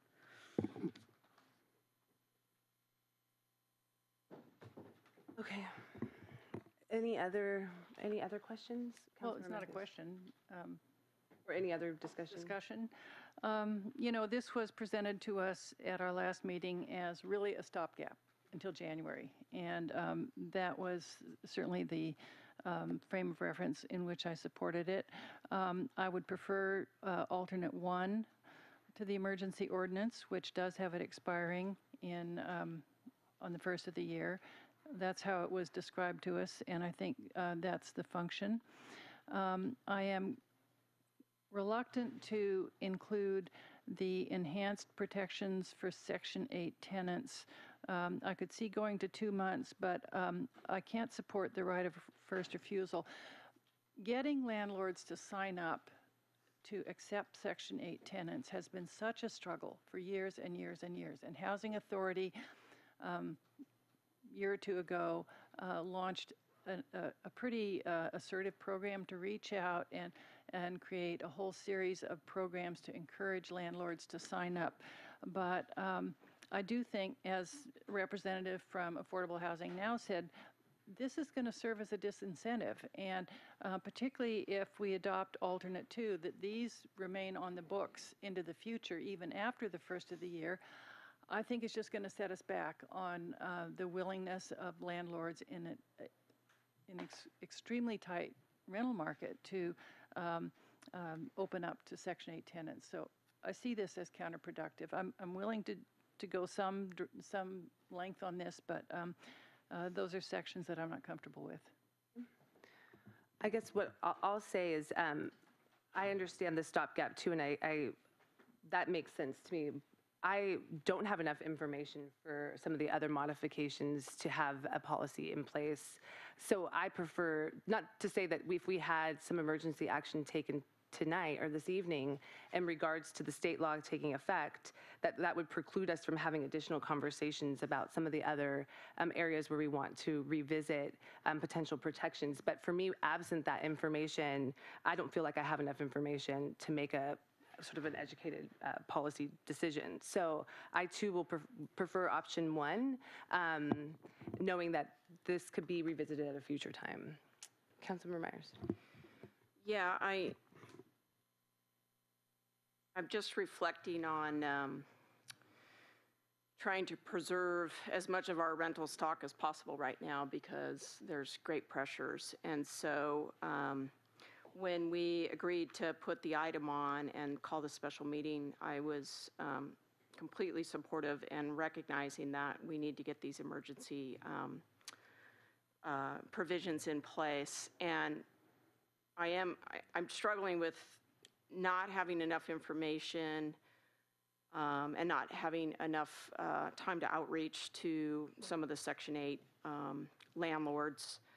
I completely understand that the other part of this language provides a huge disincentive. I mean, it's a big stick, and I understand sticks and I understand carrots. And so I'm a little worried that I don't know if this stick is going to scare people out of providing Section 8 housing. And that's, I think, the missing piece of information for me right now is that I hope we don't lose any units because of the stick. And I don't have any way to measure that right now. And so I want to protect all of our tenants, both those in Section 8 as well as others, and I want an emergency ordinance, and I'd like to have that take place immediately. So I'm struggling with this new language and not having enough information, really, I guess similar to the mayor. I'd also appreciate the consideration of alternative 1 so that we have time to potentially look at additional provisions for Section 8 tenants moving ahead, but not through this particular emergency action. So that's kind of where I'm at. Other comments? Councilmember Brown? Well, I want to recognize the concern about not having enough information and feeling uncomfortable with making a decision about that tonight. I wonder if it would be possible to separate the question and move the emergency ordinance tonight and direct staff to bring back, I guess it would be the city attorney, to bring back potential revisions for discussion at a later date, which I think hopefully sooner than later. I was thinking, I mean, it would be helpful to know kind of a little bit more about the nuances of that and to reach out to our partners who are experts in that. So having more information, I am open, I support that before making any type of policy decision, especially one that wouldn't have an expiration date. Councilmember Matthews. So what I'm hearing is that you would suggest moving forward with recommendation 1 as written? With alternate 1 for an expiration date, and then defer these other items. If that, Future in order to, discussion. yeah, in order to adopt this as an emergency tonight, yes. So I support that. Do we want to take the vote, or do you want to withdraw your motion at this time, or how do you want to change it? I mean, I think the modification would be motion to adopt the emergency ordinance alternative 1 and incorporate language, and then 2, to direct staff to return November 12th. Is that too quick of a turnaround? We already kind of have it together in terms of, I want to ask you all about your outreach, kind of how much time you think that will take to get a little more comfortable with having that discussion, either the 12th or the 26th. In terms of preparing the ordinance, I don't see any problem with the 12th. But I am not as sure about doing additional analysis and research. That might take a little bit longer. So I guess what I would request is that the council provide us with a little bit of flexibility on that. But from a legal perspective, I don't see any problem with the council taking an urgency action tonight and directing the staff to come back for consideration of modifications to address the Section 8 and this other provision about first right of refusal at a subsequent meeting. Okay. All right. Okay. Councilmember Glover. Ooh. Okay. So great to hear from the community. Thank you all for all of your input. There are some things that I just want to kind of question. So it seems that time is a big issue with us up here on the City Council. Just a question to those involved in the development of this. Version 1, how much language, based off of the original language that was submitted at the previous council meeting, how much additional language was added to version 1? Essentially, Section 1 of the, I guess, the initial draft that was provided to my office was a cut and paste of the Legislative Council's digest that was incorporated into AB 1482, and the emergency findings were modeled after the language that the council used in adopting the emergency rent freeze back in early 2018. So that was not a whole lot of additional work. Not a whole lot of additional work. No. So one could say not the need to for a week of time for there to be that work. My point is that we could have had this conversation 6 days ago to where we could have addressed the issues of this small revision to version 1. Now, I will agree with one of the speakers about this concept of concern about conflicting statements because we want to protect all of our tenants, but we don't want to move forward on an emergency ordinance that will protect our Section 8 tenants in a much broader and greater sense than the original language. So it's hard for me to swallow or accept that we actually want to protect all of our tenants if we aren't willing to actually protect all of our tenants. And at the same time, what is the danger of passing this Section 8 version, talking with our other Section 8 folks and finding out, oh, well, maybe that was something that we don't need in there anymore, and then coming back and removing it at another session instead of just doing it this way, where we're going to leave people vulnerable for an unknown amount of time for whenever we may or may not be able to do the outreach and may or may not be able to come back and pass an emergency ordinance or an addition that'll protect Section 8 people. I've been asking for this for 3 weeks. We've been ignoring this since January. And so now is the time to put up or shut up, in my opinion, with regards to wanting to protect tenants. Are we going to do it and include Section 8, which are our most vulnerable? And as we've heard, there is no real stock of Section 8 housing anyway right now, and we're talking about dissuading potential landlords at some time in the future to come forward and volunteer their time for Section 8. Now, if we're going to abandon those that are already in housing that have Section 8 housing right now and say we're not going to offer you additional protections because we don't want to risk the potential at some future point to not have a landlord that we don't even know take Section 8 housing, I think is incredibly problematic and indicative of this council's lack of action when it comes to addressing the real needs of tenants in a real timeline. So I would urge the maker of the motion not to withdraw it, to take it to a vote. We'll see up here who actually cares about renters, and then if we need to, come back after that vote fails to pass a watered-down version that isn't going to protect the most vulnerable people, then I say let's do it. But this is far too long of a situation for us to be talking about, and at this point, it is getting rather ridiculous, and in some states, embarrassing for us to be up here talking about the statement of there's not enough data. Okay, so why did some of us up here vote against data collection? There's not enough time. Well, why didn't we start doing this months ago when we were talking about just cause eviction? All of these are excuses, in my opinion, and they are weak ones. So I would really appreciate it if that we could move forward intentionally and actually make some change to protect our community instead of just more of this.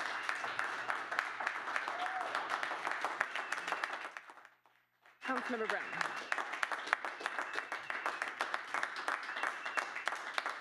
Okay, I'm going to go ahead and ask that you please keep it down so we can hear from our colleagues here. Thank you. We've appreciated the opportunity to hear from you now. I would like to acknowledge Councilmember. I'd like to ask that you please keep your voices down, Mr. McHenry. We're trying to have our time for deliberation. We've had an opportunity to hear from the community. I'll go ahead and acknowledge Councilmember Brown. I appreciate the sentiment of Mr. Glover, Councilmember Glover, in reminding us about the urgency of this and that we need to be talking about the most vulnerable tenants. I too am frustrated that it has taken quite a while to get here. I am concerned, however, that if we vote on the motion as prepared, it will not take effect until December 14th. It's based upon the comments that I've heard from my colleagues here. And so if we adopt this tonight and bring back the amendments for further discussion, we could actually get part of this enacted tonight, and then potentially not have much delay on adopting the rest of the amendments, the proposed kind of amendments or items that reach beyond 1482. So I would really like to adopt this as an urgency measure tonight, and I think that that's the way to do it, and then be willing to have the conversation on additional changes. November. I agree. Vice Mayor Cummings, given that information. Yeah, no, and I think that it's completely appropriate that we I'm going to go ahead and, Mr. Norris, I'm going to ask that you respect our process. I'm going to go ahead and give you a warning. I heard you balking like a chicken, and I don't appreciate that. This is the time for us now to hear from the council and for us to deliberate as policymakers. So you have a warning, and if you're as continual disruption, I'm going to go ahead and ask that you leave. Vice Mayor Cummings, why don't you go ahead and speak? I would say, given that the willingness and the urge of the majority of the people up here to try to get something into effect immediately that will help the majority of the people within our community and have a conversation about this later, I will withdraw my motion at this time. Okay, so we have a motion withdrawn. Councilmember Myers? I'll second Councilmember Brown's motion. Do you want to turn your statement and modified version into a motion, Councilmember Brown? So the motion is to adopt as an emergency ordinance the first version with the first alternative of with an expiration date. One, that's part one. And then two, to direct staff to bring back additional language regarding protections for Section 8 tenants, including increased relocation assistance, provision and/or rent waivers for 1 to 4 months, for no fault just cause, provide relocation assistance within 15 days of serving notice, and provide right of first refusal to reoccupy a unit where a no fault just cause eviction has been issued for a unit that is taken offline for 30 days or more for the purposes of demolishing and rebuilding or substantially remodeling units. Okay, so that was a motion by Councilmember Brown. Is that a second by Councilmember Yes, Myers? I'll second that. My understanding is that the staff would also be reaching out to some of our partners to better understand some of the impacts or potential unforeseen consequences. Is that correct? And if I didn't include it, to give some flexibility there to direct staff to bring this back in November. That was my understanding of the council's direction, yes. Okay, okay. Okay, any questions from the council at this time? Okay, seeing none, all those in favor, please say aye. Aye. Any opposed? Okay, that passes unanimously. So we'll go ahead, oh, Councilmember Glover. Yeah, I will just also follow and say that it is continuously disappointing that we have to wait until there is an absolute emergency of dire critical nature for us to do anything of seemingly substance. It's really, really disappointing. Okay, we'll go ahead and have maybe a 10-minute break, and we'll get started with the next item. So we'll take a short break before we start the next item. We'll have 10 minutes. Excuse me, Mayor, why do we need a break? For transition. And I'm going to go ahead and ask that you go ahead this time. You're disrupting our council. The meeting is recessed. The meeting is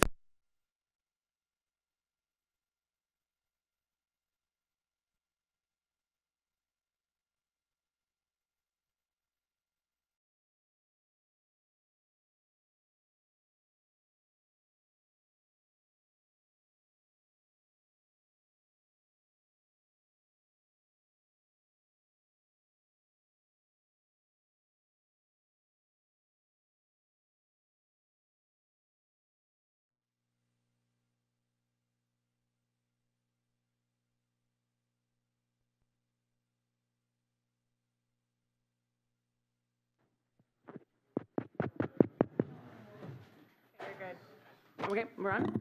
Okay, I'll go ahead and call our meeting back into session. We're on to item number 2 of our agenda, and that is a public hearing for the introduction of an ordinance amending Title 24 of the Santa Cruz Municipal Code, the zoning ordinance Part 1 of Chapter 2416, inclusionary housing requirements, including sections 2416.010 through 2416.060, and we'll go ahead and hand it over to our presenters. Mayor, can I Councilmember get Crum. a sense how much time staff needs for a presentation? We could probably do it in, my guess is 5 minutes, maybe. For presentation? Yeah, if there are questions during it, it might take a little bit longer. Oh, okay, thanks.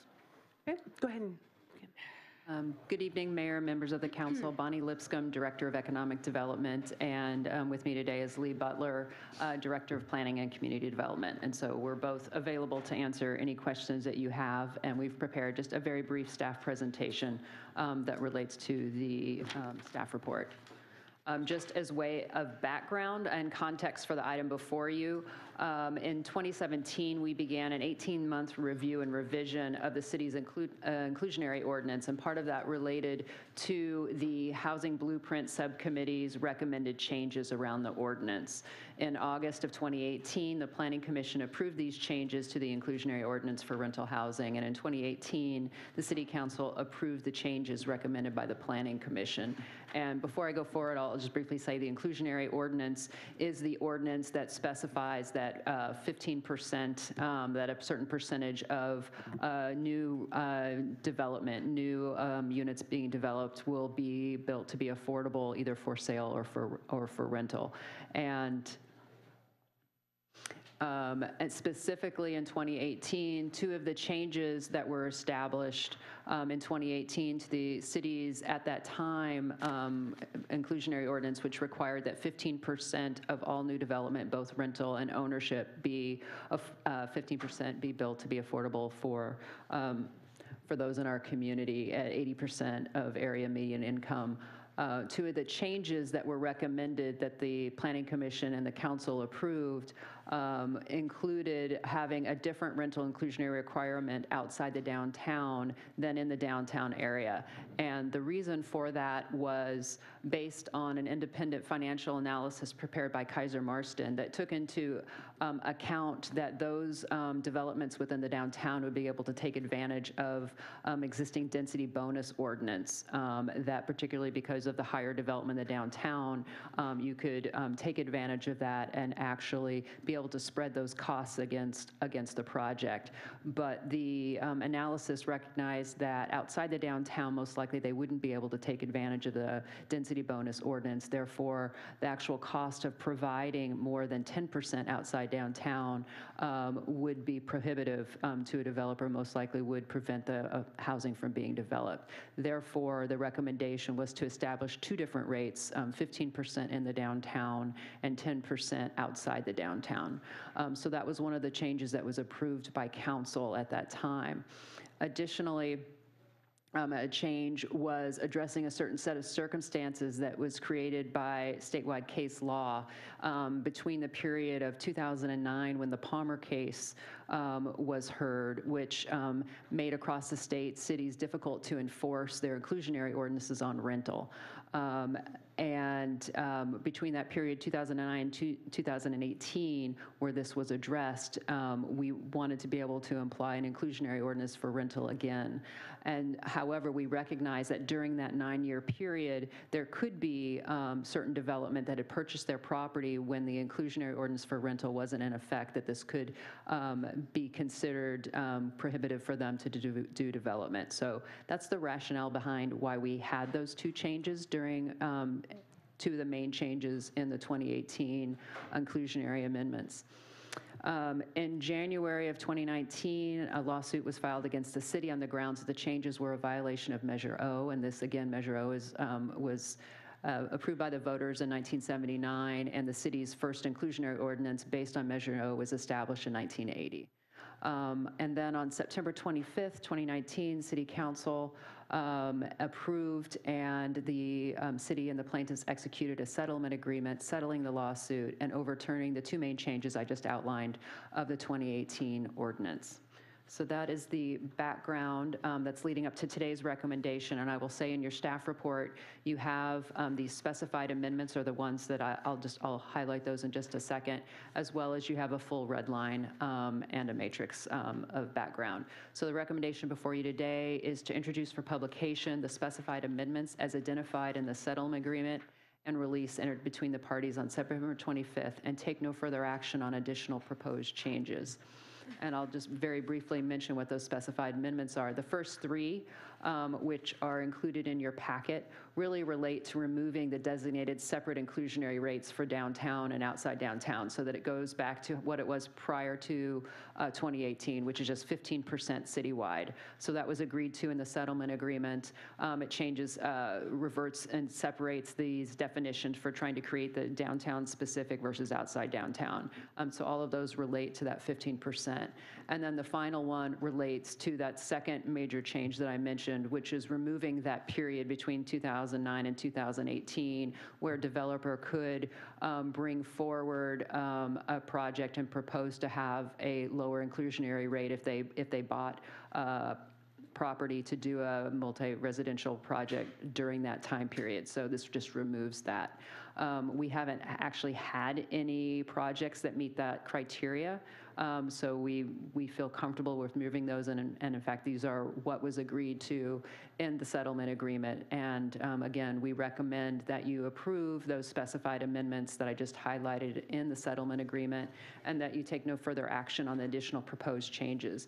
I will just mention that the additional proposed changes, there's additionally 24 of them. We did go through those and met individually and in small groups with council members to go through them in a lot more detail, just due to the nature of them being redlined. We don't recommend going through them individually today, and so we haven't prepared each of those, but they are in the packet with an analysis as far as explaining each one and why we don't recommend them. And so with that, I'll just close and say that Lee and I are both available to answer any questions that you have. Thank you for the presentation, and thank you also for walking through those in advance of tonight's meeting for us to better understand the nuances of this. Are there any questions from the council for staff before we open it up to public comment? Seeing none, we'll go ahead and see, are there members of the community that want to address us on this item? If yes, please step forward to my left, and you'll have up to 2 minutes.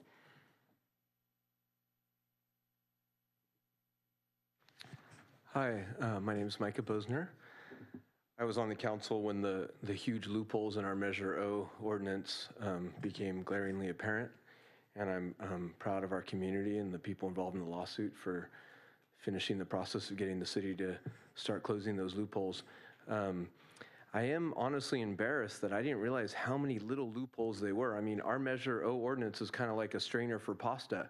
And I'm very happy that I guess the plaintiff forced the staff to identify those loopholes and to put them on your agenda. And I mean, I'm not saying I'm sure about this because admittedly it's complicated, but my instinct is to think that you should close them all today. You know, I mean, I know that will create some chaos and the staff will have to back up and say, well, these are contradictory or this won't work or that won't work. But honestly, like, you know, the city as an institution has been fighting to stop Measure O now for like 20 years. So it's not really a surprise that in the staff report, the staff say, no, we should keep all these little loopholes. I mean, I'm actually a landlord that might someday be subject to some of these things, like for having 2 to 4 units, but I think I should pay a 15% inclusionary fee if I do that much development. And then there's all these other smaller ones that, you know, I don't think make sense. I also don't think that having all these loopholes really serves developers because, like, I remember when I was in council and developer came forward and I said, come on, dude, it was Doug Lay, who's a pretty, you know, scrupulous guy. And I said, come on, dude, how could you be using these loopholes? And he said, look, my job is to make money and to follow the rules. And if you're going to create all these loopholes, then I'm going to make use of them. So I actually think you should consider closing them today or close them temporarily or, you know, do something, you know, close them and then have the staff come back and say what the contradictions would be. And then I also have a question. So how does this affect this sinister, like, last minute through the loophole thing with regard to the Lawler development on Pacific? I mean, is that land easement even useful anymore for the city? And is he going to get to build that thing without actually doing affordable housing? So that's my question. Your time is up. Next speaker, please.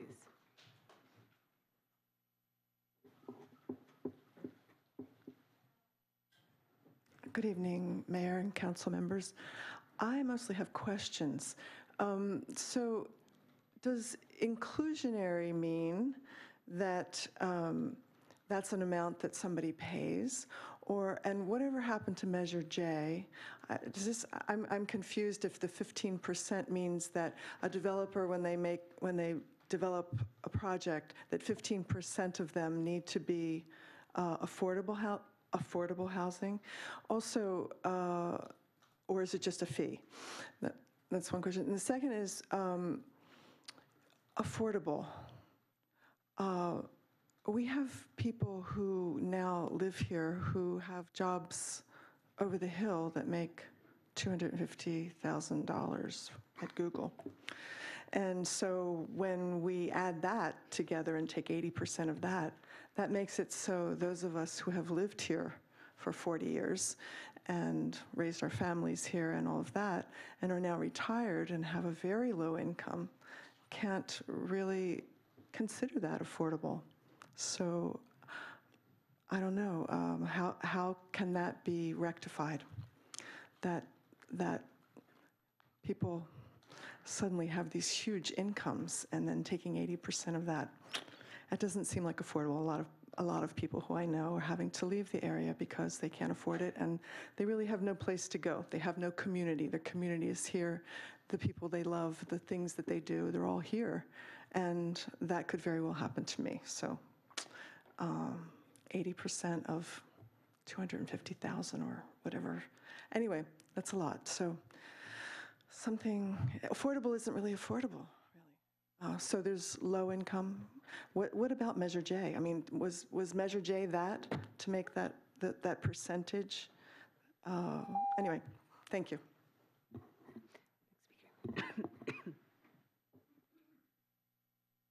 Hello, Council. I've been generally observing staff and councils talk about these issues for a couple years now, and I want to say that one of the major problems that I see with city staff that have been entrenched for a long time is they are extremely reactionary, and what I mean by that is they are basically for the developers who are in it for profit. It's a kind of piracy. And that we are not doing what we could to really look into developers who are offering environmental friendly designs that are actually more suited to Santa Cruz. So I just want to use a case in point. The development that's being considered down there where India Joe's is. I went to the meeting this summer. I got the notice for that meeting months in advance. The meeting was actually on Monday, July 2nd. Who's in town on Monday, July 2nd? Not a lot of people, and if they are, they're thinking about what they're going to do if they're not already out of town for the 4th of July. The meeting was stacked with out-of-town developers, the downtown business people, et cetera, some of our staff, et cetera, and their design is completely unsustainable. He said he's going to build a huge bathtub and put the building in it to protect. I mean, so what I'm really getting at, on the other hand, I've watched these prestidigitation presentations. Prestidigitation is a fancy word for meaning sleight of hand. So I watched a consultant be brought in at one of the meetings that talked about the Lawler development. She wasn't even in the room, and she went on and put the entire audience to sleep with all these ratios and presentations. It's too hard to understand because it's too tricky, because it's not real. The reality is we need to keep a strong Measure O. Do not go for all the loopholes that staff want because they are geared toward the privileged. Thank you.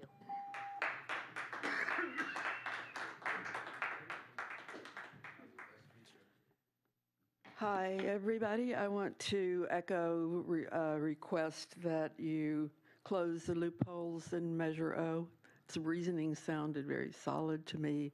And about the 10 and 15% inclusionary, I think that 10 is so low when you think about how few units we have built as opposed to the requirements of the state. We are an abysmal failure at meeting that demand. And so we need to look in other directions, different developers, as Oli says. Something needs to change so that we can have more units, not fewer units. Over 15, we need to do a giant step. That's what I'm encouraging today. Thank you. Good evening, council members. Rick Longinati.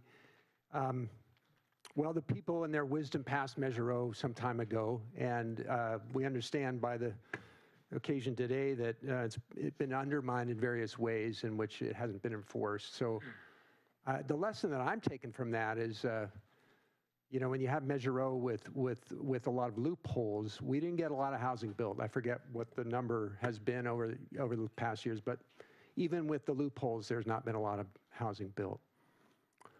So I would suggest raising the minimum from 15% to 20 or 25%, and then let's see what we do there. And if developers can build, on the West Cliff project that you approved last week, and charge millions of dollars for their units, that indicates there's a large profit margin that could support more than a 15% affordability. I think in that project was something like 11% affordable units. So let's make it a higher goal, inclusive goal, and then if there's some exceptions that people, because they're located in a part of town that doesn't have a beautiful view of the Monterey Bay, then maybe make some exceptions. But let's shoot for the higher goal. Thank you.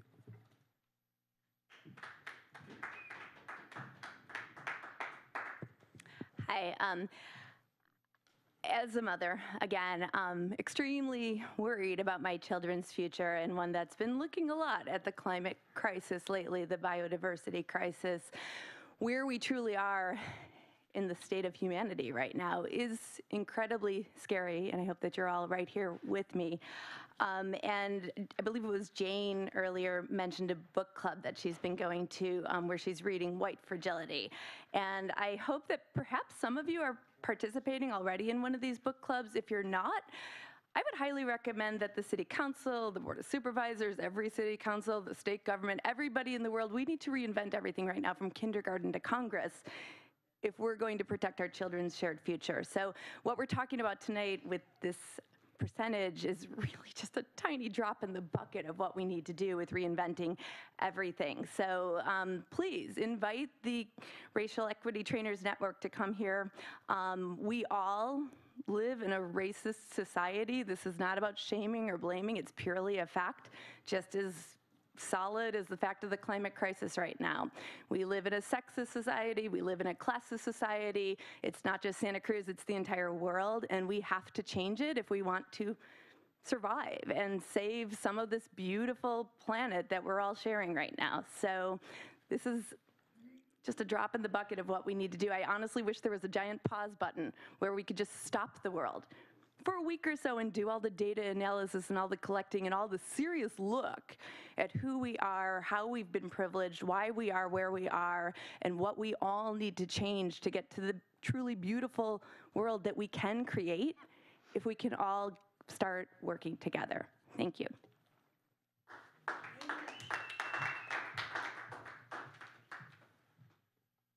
I encourage you to vote to close all the loopholes. We already have more than enough people living on the streets here in Santa Cruz, and I encourage you to read the book Homewrecker and see just exactly, I don't know if some of our counselors have been using the playbook that's detailed in Homewrecker, but it's pretty evident that our city can learn a lot about how that is done if you're interested at all in ending homelessness and poverty in our city.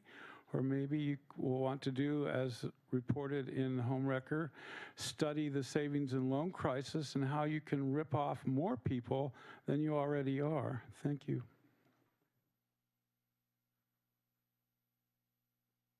And you'll be our last speaker, I believe. Good evening, I'm Scott Graham.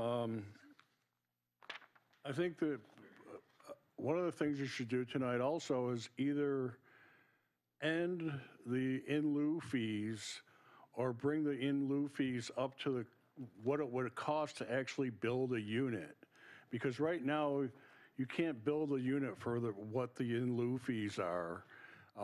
20 years ago, there was talk about increasing the in lieu fees then to bring it up to what it would have cost 20 years ago to build a unit, and that didn't happen. So we're at least 20 years behind, or even further, on what that fee would build. And here's this list of the loopholes that were in the agenda packet. Staff couldn't find a single one that they would agree needed to be changed. They agree that all those loopholes should stay open. And I don't understand that, whether they couldn't even find one that they would agree with.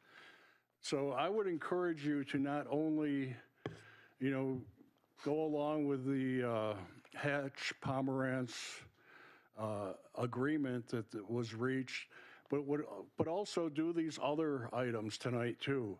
Close those loopholes, and like I said, either rescind or increase the inclusionary fee, or schedule that for another meeting where you can actually work on this inclusionary fee, because right now it doesn't work for anybody except the developers.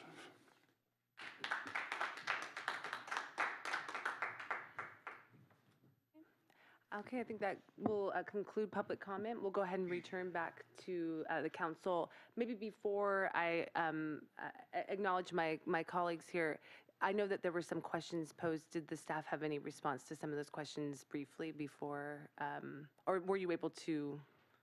I know there's some of them are kind of nuanced and specific. And sure, there were some basic questions about, what is the inclusionary ordinance, and just to briefly reiterate some of the things that Director Lipscomb indicated. It's when development comes in, they're required to dedicate a portion of, to provide a portion of those units as affordable to residents making 80% of the median income. And so there was reference to the high earners, and they're certainly on the top end. Measure O actually references the average wage of the community, whereas we use the median, which is substantially lower, and we use 80% of the median in order to establish that affordability level.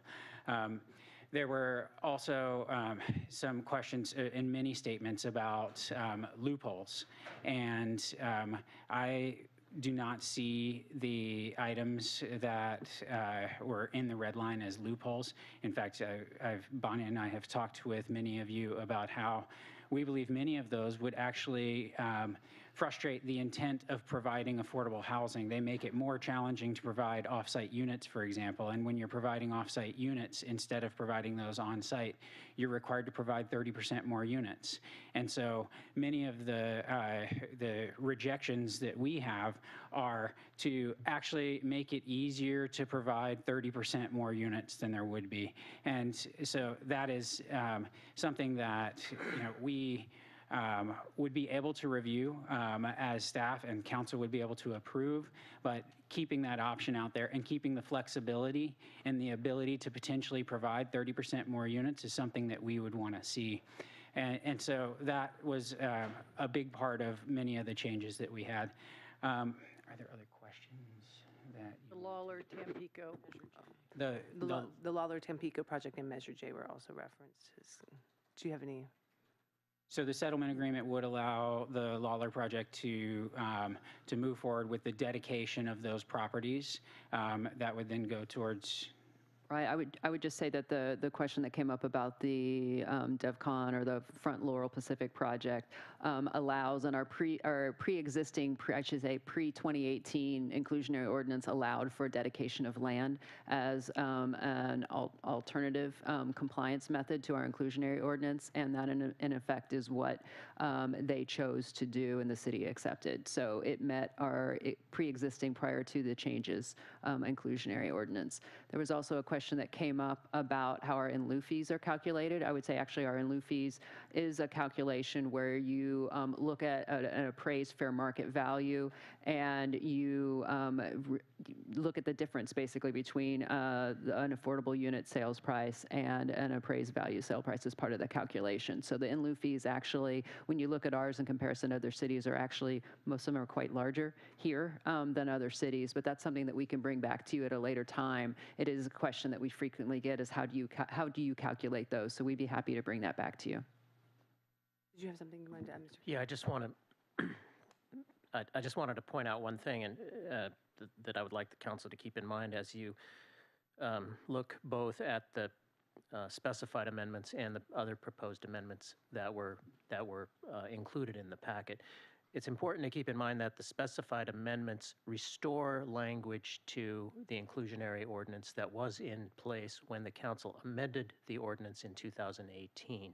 So essentially, what was adopted by the council in 2018 was the Planning Commission's recommendations for modifying the inclusionary requirements. And if you adopt the specified amendments this evening, you will be basically putting back in place code provisions that were in existence before the council took action.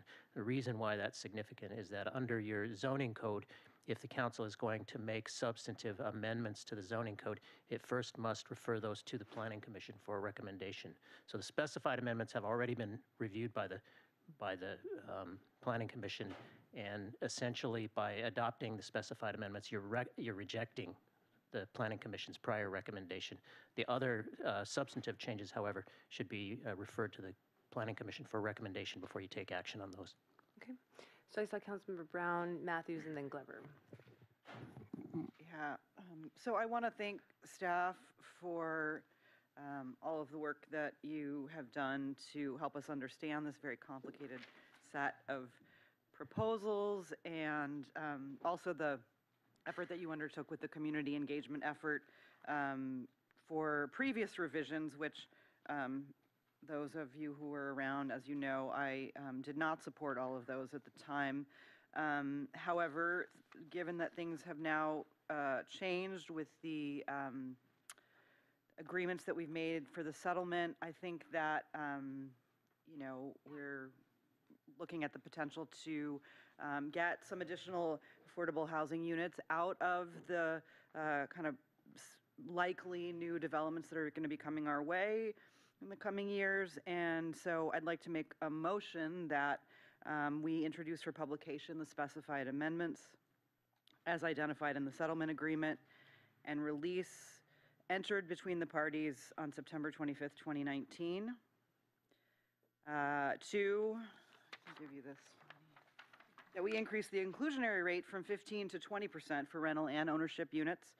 And 3, refer the additional proposed amendments to the Planning Commission for review and recommendation at their November 2019 meeting. Second. Okay, so we have a motion by Councilmember Brown, seconded by Councilmember Crone. Councilmember Matthews. I was prepared to move the recommendation as originally proposed, referring the additional proposed changes to the Planning Commission. I think particularly item number 2 is going to get us less. So I'm going to be opposing this. I'd be happy to introduce for publication the specified amendments. If you want to separate the items, we could do it that way. Okay. Councilmember Glover, and then Mr. Condotti, I see you have something you want to add. It was just a statement about the recommendations to the Planning Commission. I just wanted to point out that the membership of the Planning Commission has changed since 2018, so I would imagine there may be some different perspectives. Mr. Condotti. I just wanted to ask a question for clarification as to whether the 20% would be referred to the Planning Commission, or is that for introduction tonight? That was for introduction tonight. Okay. Councilmember Crone? Yeah. I was, could you, the member of the public also asked the difference between Measure J and Measure O, because they use Measure J as if it was interchangeable with Measure O. Measure J is county. I think maybe there was confusion. Measure J is the county, I believe, is what we're hearing and what we're Measure deciding in this little conference. Measure O is the cities from 1979, and then we first introduced our inclusionary ordinance in 1980 based on Measure O. And yeah, I just wanted to clarify that just so the person knows. The inclusionary means 15% need to be affordable, and then she was asking about 80% of 250,000, which I don't think someone with 250,000 would be eligible for an affordable unit. Right, and Director Butler addressed that a few minutes ago in that our ordinance is based on median, and we also look at the HCD, the HUD guidelines. And so, for example, depending on the household size, so between 2 and 4, the actual median income is between 68 and like 98,000, and then we take 80% of that for the 80%. When we're trying to get the low units, we take 60% of that. When we're trying to get very low, we take 50% of that. So it's not based on 250,000, and that's all available on our housing web page of the city website. So if you want to go to that or reach out to any of our housing staff, we can get that schedule out to you. Okay, and the last, going over the in lieu fee one more time, would it be fair to say that a conservative price for the new condos at 208 would be $600,000? At 208, Well, the 205 condos, isn't it 208 Laurel Street? The DevCon well, for project? example, we just ran that. We haven't run them yet for the DevCon project, but we did actually look at those for 190 Westcliff. And for the very low. No, I'm just speaking of a market rate unit. What would the market rate unit go for at 208 Laurel Street? Well, I don't know that off the top of my head, but I can tell. But would it be conservative to say $600,000? I mean, they could go for 7 or 8, but I'm just going to say depending on the unit size, sure. So would an affordable unit then, if it was going for 600, be 400? It could be considerably lower than that. So what I was about to say is on our calculation for 190 Westcliff, and looking at a average or market price, fair market price of around 900,000, the very low units would be set in the mid 200s. So those 11 very low units are actually incredibly affordable. But those are very low units. We're not getting any units at all in the Lawler project. So I'm trying to, if it was 80% of the median, would it be fair to say the low-income units would go for 400 instead of 600? I would just go back to the first part of your question and say by getting that 15% dedication, we're getting an area that's 15% of their net developable area added to the city so that the city will be able to create that 15% inclusionary, hopefully more so. And our goal is to have it be 100% affordable, and we'll actually be producing some of those very low units because we really need to create those very low units to meet our regional housing needs assessment. So our priority and our recommendation to you, and you'll make that decision, but will be to provide a high number of the very low units. What did the property appraised that Tampico sat on that we've been given instead of building affordable units? How much was that? I don't know that off the top of my head. If you had emailed me earlier, I could have gone back and looked at that because I did know that at one point. A ballpark, 5 million, 6 million? No, considerably less. I think it was not that far off from. Well, I don't remember the exact amount, but my guess would be right now or back then somewhere around 2.5 million maybe. So would it be fair to say that if those 32 units got built at 80% of the median, the 32 units that would be affordable in those apartments, that comes to $12.8 million they sold for $400,000 at 80% of the median? How is it that it's the same? It's a trade-off to get a piece of property that's worth less than $3 million. This is what boggles my mind, and I don't quite grasp yet. Why not the 32 units? I'm not sure. I know that is specific project isn't agendized, but could be potentially you could get some of this information off like this. I'm happy to answer those questions maybe outside the context of this meeting. I'm having a hard time understanding how that's related specifically to the item before us, but I'm happy to sit down with you and talk through that. It's the settlement agreement around the DevCon project isn't it 208 Laurel Street? Maybe I'm talking about something else, but if there's 32 units that go for $400,000, that's 12.8. Why wouldn't the city then get that much money? We didn't compensated. This is not agendized for discussion. This is changing the ordinance. I think it is a fair question insofar as it is a fair question insofar as that is an issue that's addressed in the settlement agreement. In other words, the conditions of approval that were approved by the council were accepted by this council in approving the settlement agreement. But the council could decline to move forward on the specified amendments, and then what would happen is that the litigation would go back on calendar, and we could ultimately resolve those questions in court. So I think that's the option before you, but I don't. It doesn't sound like staff is prepared to address those background questions that really were part of the council's consideration in approving the settlement agreement. Okay, I was trying to get a fair market value. If we're getting apples to apples, if the piece of property is only worth less than $3 million, why wouldn't we want the 32 units built in the project? And why wouldn't we get compensated for the 32 units? That's all. Thank you. I'll just encourage my colleagues to reach out to staff in advance of the meeting so they can have the information necessary to lead us to a policy decision. Mr. Condotti. If I could, the council can choose to move forward however it will this evening, but I would point out that the 20% inclusionary was not based upon a recommendation that was reviewed by the Planning Commission. So there is some uncertainty as to how that direction can be implemented without potentially being subject to a legal challenge. Okay. I'd be curious to hear the staff's perspective on the 20% recommendation. We would like to have some time to look at that. I think the recommendation to go to the Planning Commission would be good.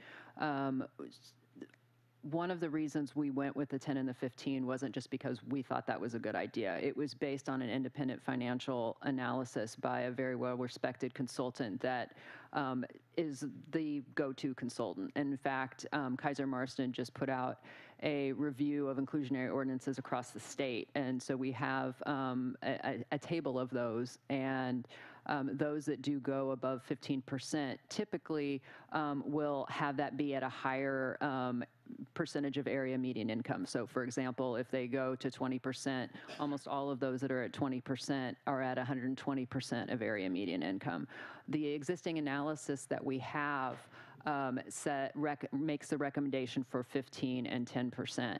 With that said, looking at AB 1505, the recommendation, I think, is that we could go to 15%, and that would be fine, particularly just looking at how fluid market conditions are over the last year. So we did recommend the 15% citywide. I think if you go to 20%, we know that we have a financial analysis that says that that's not financially feasible. Therefore, that could be considered a takings. And so a developer is entitled to a just and reasonable return. And there is some case law, actually the city of San Jose versus the California Building Association, which says that that a developer is entitled to a just and reasonable return. So I think our recommendation, just looking, from what will happen if we do that, is there is the potential for some liability for the city. So we would recommend that we we probably would need to get a different consultant. I know that our consultant wouldn't support a 20%, so maybe we need to get another independent financial analysis on that so that we could present that to you and the Planning Commission before making that recommendation. So I think that would be our response to that. And if I could, I would also request that we, the timing of going back on in November, we have one meeting that we could make, and that would have to be noticed tomorrow for November. I know that at least one of the council members has reached out to the plaintiffs in this case and asked for justification, as have our attorneys, and we're yet to receive any information related to that. And so having an opportunity to get justification from the plaintiffs as to why they believe any of these changes should be made would be helpful. And so in addition to having the study prepared, having that justification to understand that perspective and the reasoning would also, I believe, warrant some more time than going back to the Planning Commission in November. And I appreciate your perspective. I remember the presentation by the staff that there was data that went into these numbers. So I respect that process, and that's why I can't support sort of just changing that at this time. Councilmember Brown, then Councilmember Brown. Yeah, I thought I might add just a couple more comments about the proposal that I've made here. First of all, I think that the one big factor for me in reconsidering the 15% was because of the density bonus law and the experience, including the experience we had at last week's meeting, where with the density bonus we got 11% affordability. Essentially, if we're allowing, and we by right must allow the density bonus 35% additional units in projects, we essentially will be getting to 15% on those projects total if we raise the inclusionary rate to 20%. So that was kind of one of my major motivations. Additionally, my understanding about the need for review by Housing and Community Development at the state for ordinances that go above 15% was modified when I was kind of alerted to the fact, and in rereading it, that in fact that's not the case for Santa Cruz County and Santa Cruz City, because we have not met our very low income and low income housing goals, but we are above the required number of moderate and above moderate income. So we are not legally bound by that rule to get authorization from the state, one, and two, we have the ability here to try to get 15% affordability given the changes in the state law by going to 20% on the base units approved. Councilmember Matthews.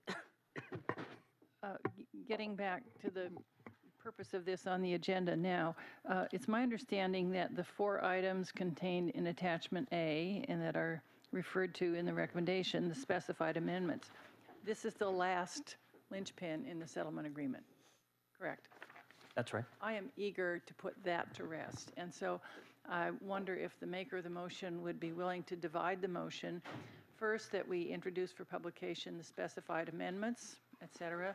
And then secondly, refer to the Planning Commission the possible increase in the inclusionary rate from 15 to 20% and the additional measures proposed. That is really separate those 4 items that are required to conclude the settlement agreement and refer the rest of these items to the Planning Commission.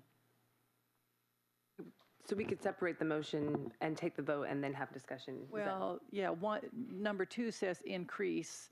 I would suggest referring that to the Planning Commission, which is what the staff has said for their review and bringing it back. So are you making a friendly amendment to? Well, I'm suggesting it as an alternative. If not, then I'll make it as a replacement motion, but. So I understand the interest in handling the first item as per the settlement agreement, and so I'm willing to divide the motion. I, however, am concerned about the potential delays of considering the increase in the inclusionary rate from 15 to 20%. I'm concerned about the potential cost of an additional consultant to tell us it's not doable. And so I'd like to move forward with that. I'd be willing to refer it to the Planning Commission for review and recommendation, both 2 and 3, if we can do that in November and bring it back as quickly as possible. If I could offer some additional information. It says in 2406-070 subsection 2, any substantive change proposed by the council must be referred back to the Planning Commission for a public hearing. In such case, the commission shall report hack to the council within 40 days after the date of council referral. I assume that was intended to say back.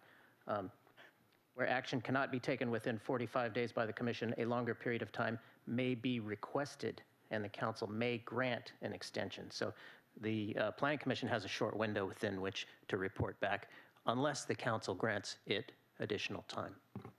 Thank you. So given the potential legal question and the quick turnaround time, I would be willing to go that route. However, I'm not interested in granting the Planning Commission any additional time, so I'd like to move that as per the recommendation here, the motion here.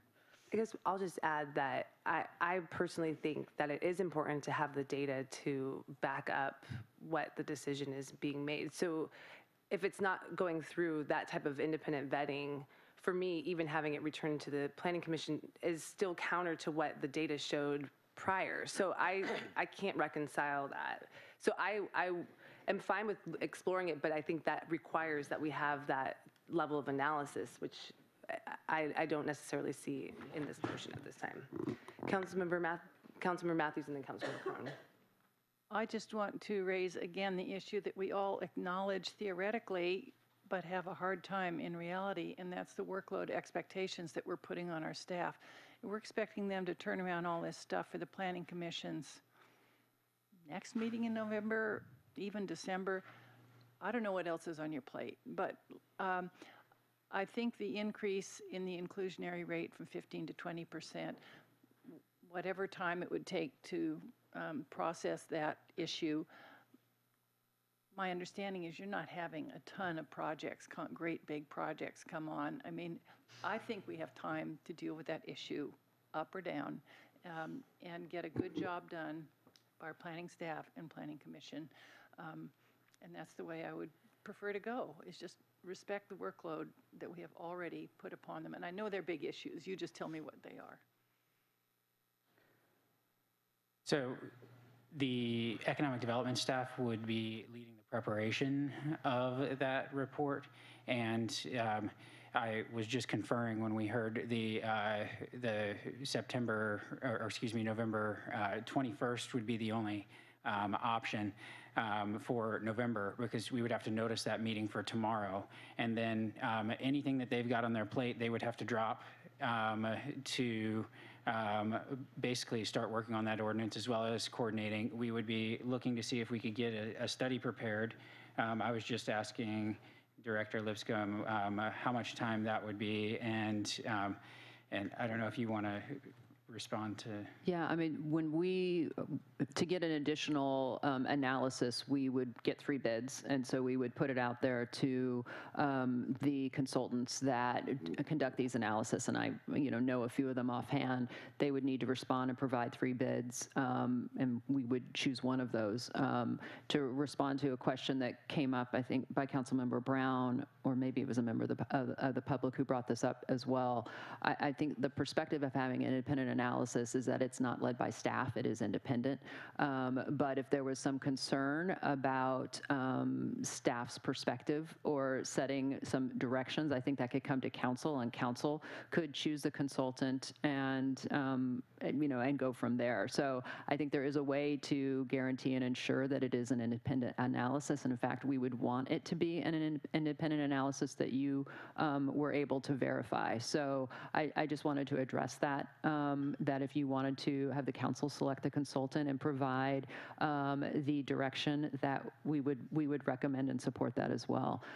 One thing I did want to mention on the number 2 above, and it does address Councilmember Brown's, a part of Councilmember Brown's question about what happened with the density bonus, is that there is a 5-unit threshold for density bonus. And so if you were to approve this today or consider this, I would ask that you consider for those projects that are under 5 units, which can't take advantage of the density bonus, to consider a lower percentage for those, because particularly for rental, they're already overburdened because you can't spread those costs against small development projects, that you can scale it against larger projects. So they have fixed costs, per unit.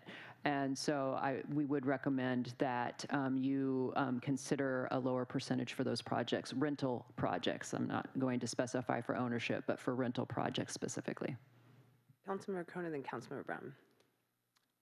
How long have we been talking about this, Sandy? A couple, 3 years since we've been here, and we need more time now. I just don't, I don't get this. City Attorney, are you saying that this has to go back to the Planning Commission, that if we pass the 20% tonight, we'll be in violation of a certain, of a city rule, or what kind of rule? So City Ordinance 2406-070 says any substantive change proposed by the City Council must be referred back to the Planning Commission for a public hearing and a recommendation. So that's the rule. Unfortunately, I'm not aware of the council having taken action to adopt a zoning ordinance amendment without referring it to the Planning Commission. So I don't have a great sense of what the legal implications of doing so are, but just given the importance of the issue and the tenacity of the applicants that come before you, I think it would be prudent to follow that step. And again, while I think having a consultant do the analysis required in order to make an informed decision about whether 20% is viable or whatnot, that would be very desirable. But what the code says is that you shall refer it to the Planning Commission for a recommendation, which has 40 days within which to provide its recommendation. So the code doesn't require that analysis. I think it would be beneficial, but the code doesn't specifically require it. So could you clarify the motion, because I'd like to call the question, because I think council member has to leave. So the motion is before us, and if you're calling the question, that's a motion to call the question. Is that what you're doing? Well, no, I'd like a clarification of the motion first. If we're going to refer this, I want to make sure that everything that was in the settlement agreement gets referred to the Planning Commission too, all the blue-lined, or at least in mine, blue-lined. So you're not calling a question at this time? My understanding of the motion was to introduce the specified amendments and to refer items 2 and 3 to the Planning Commission for a recommendation to return to the City Council within 40 days. And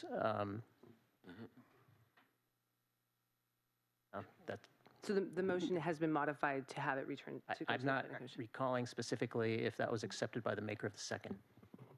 Was that accepted by the maker of the second? Under duress. But yes. I don't love it either. But I guess it'll be a sweet victory when it does happen. Call the question. Yeah, I'd like to call the question. Second. Okay, all those in favor of calling the question, please say aye. Aye. Opposed? No. Okay, so we'll go ahead and take the vote. Who was the vote? I think I was the only opposing vote to call the question. Before you actually, Oh, you voted no. Councilmember Myers and myself voted no to not call the question at this time. Go ahead. the code says, in such a case, the commission shall report back to the council within 40 days after the date of council referral. Reading that differently? So that would go to planning commission, but it wouldn't necessarily come back to We'll have to look at the noticing deadlines because there's roughly a 3-week noticing deadline. So we've noticed tomorrow. That would go to Planning Commission on the 21st.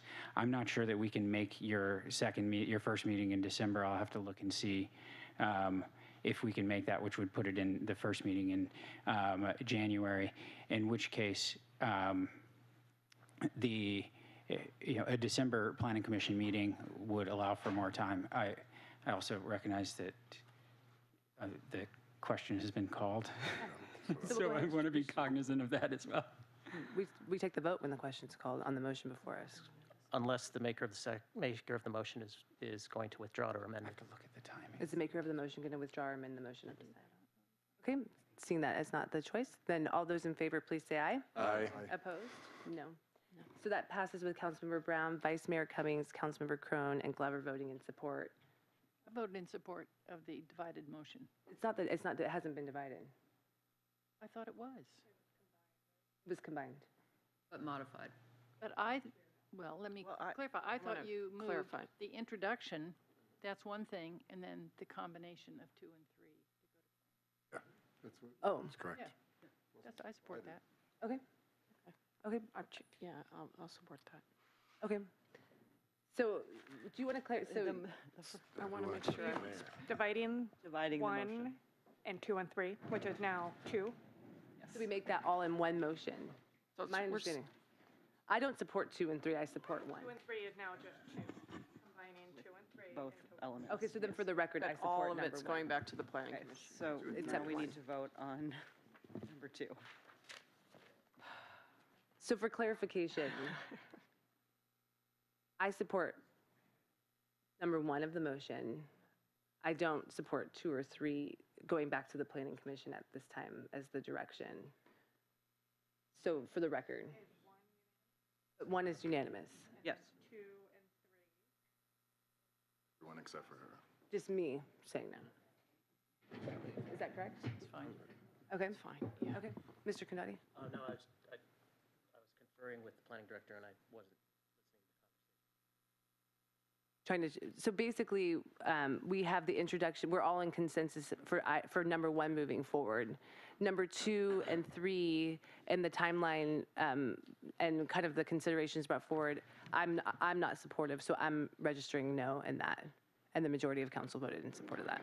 Okay? Got it. Okay. All right. Are we good?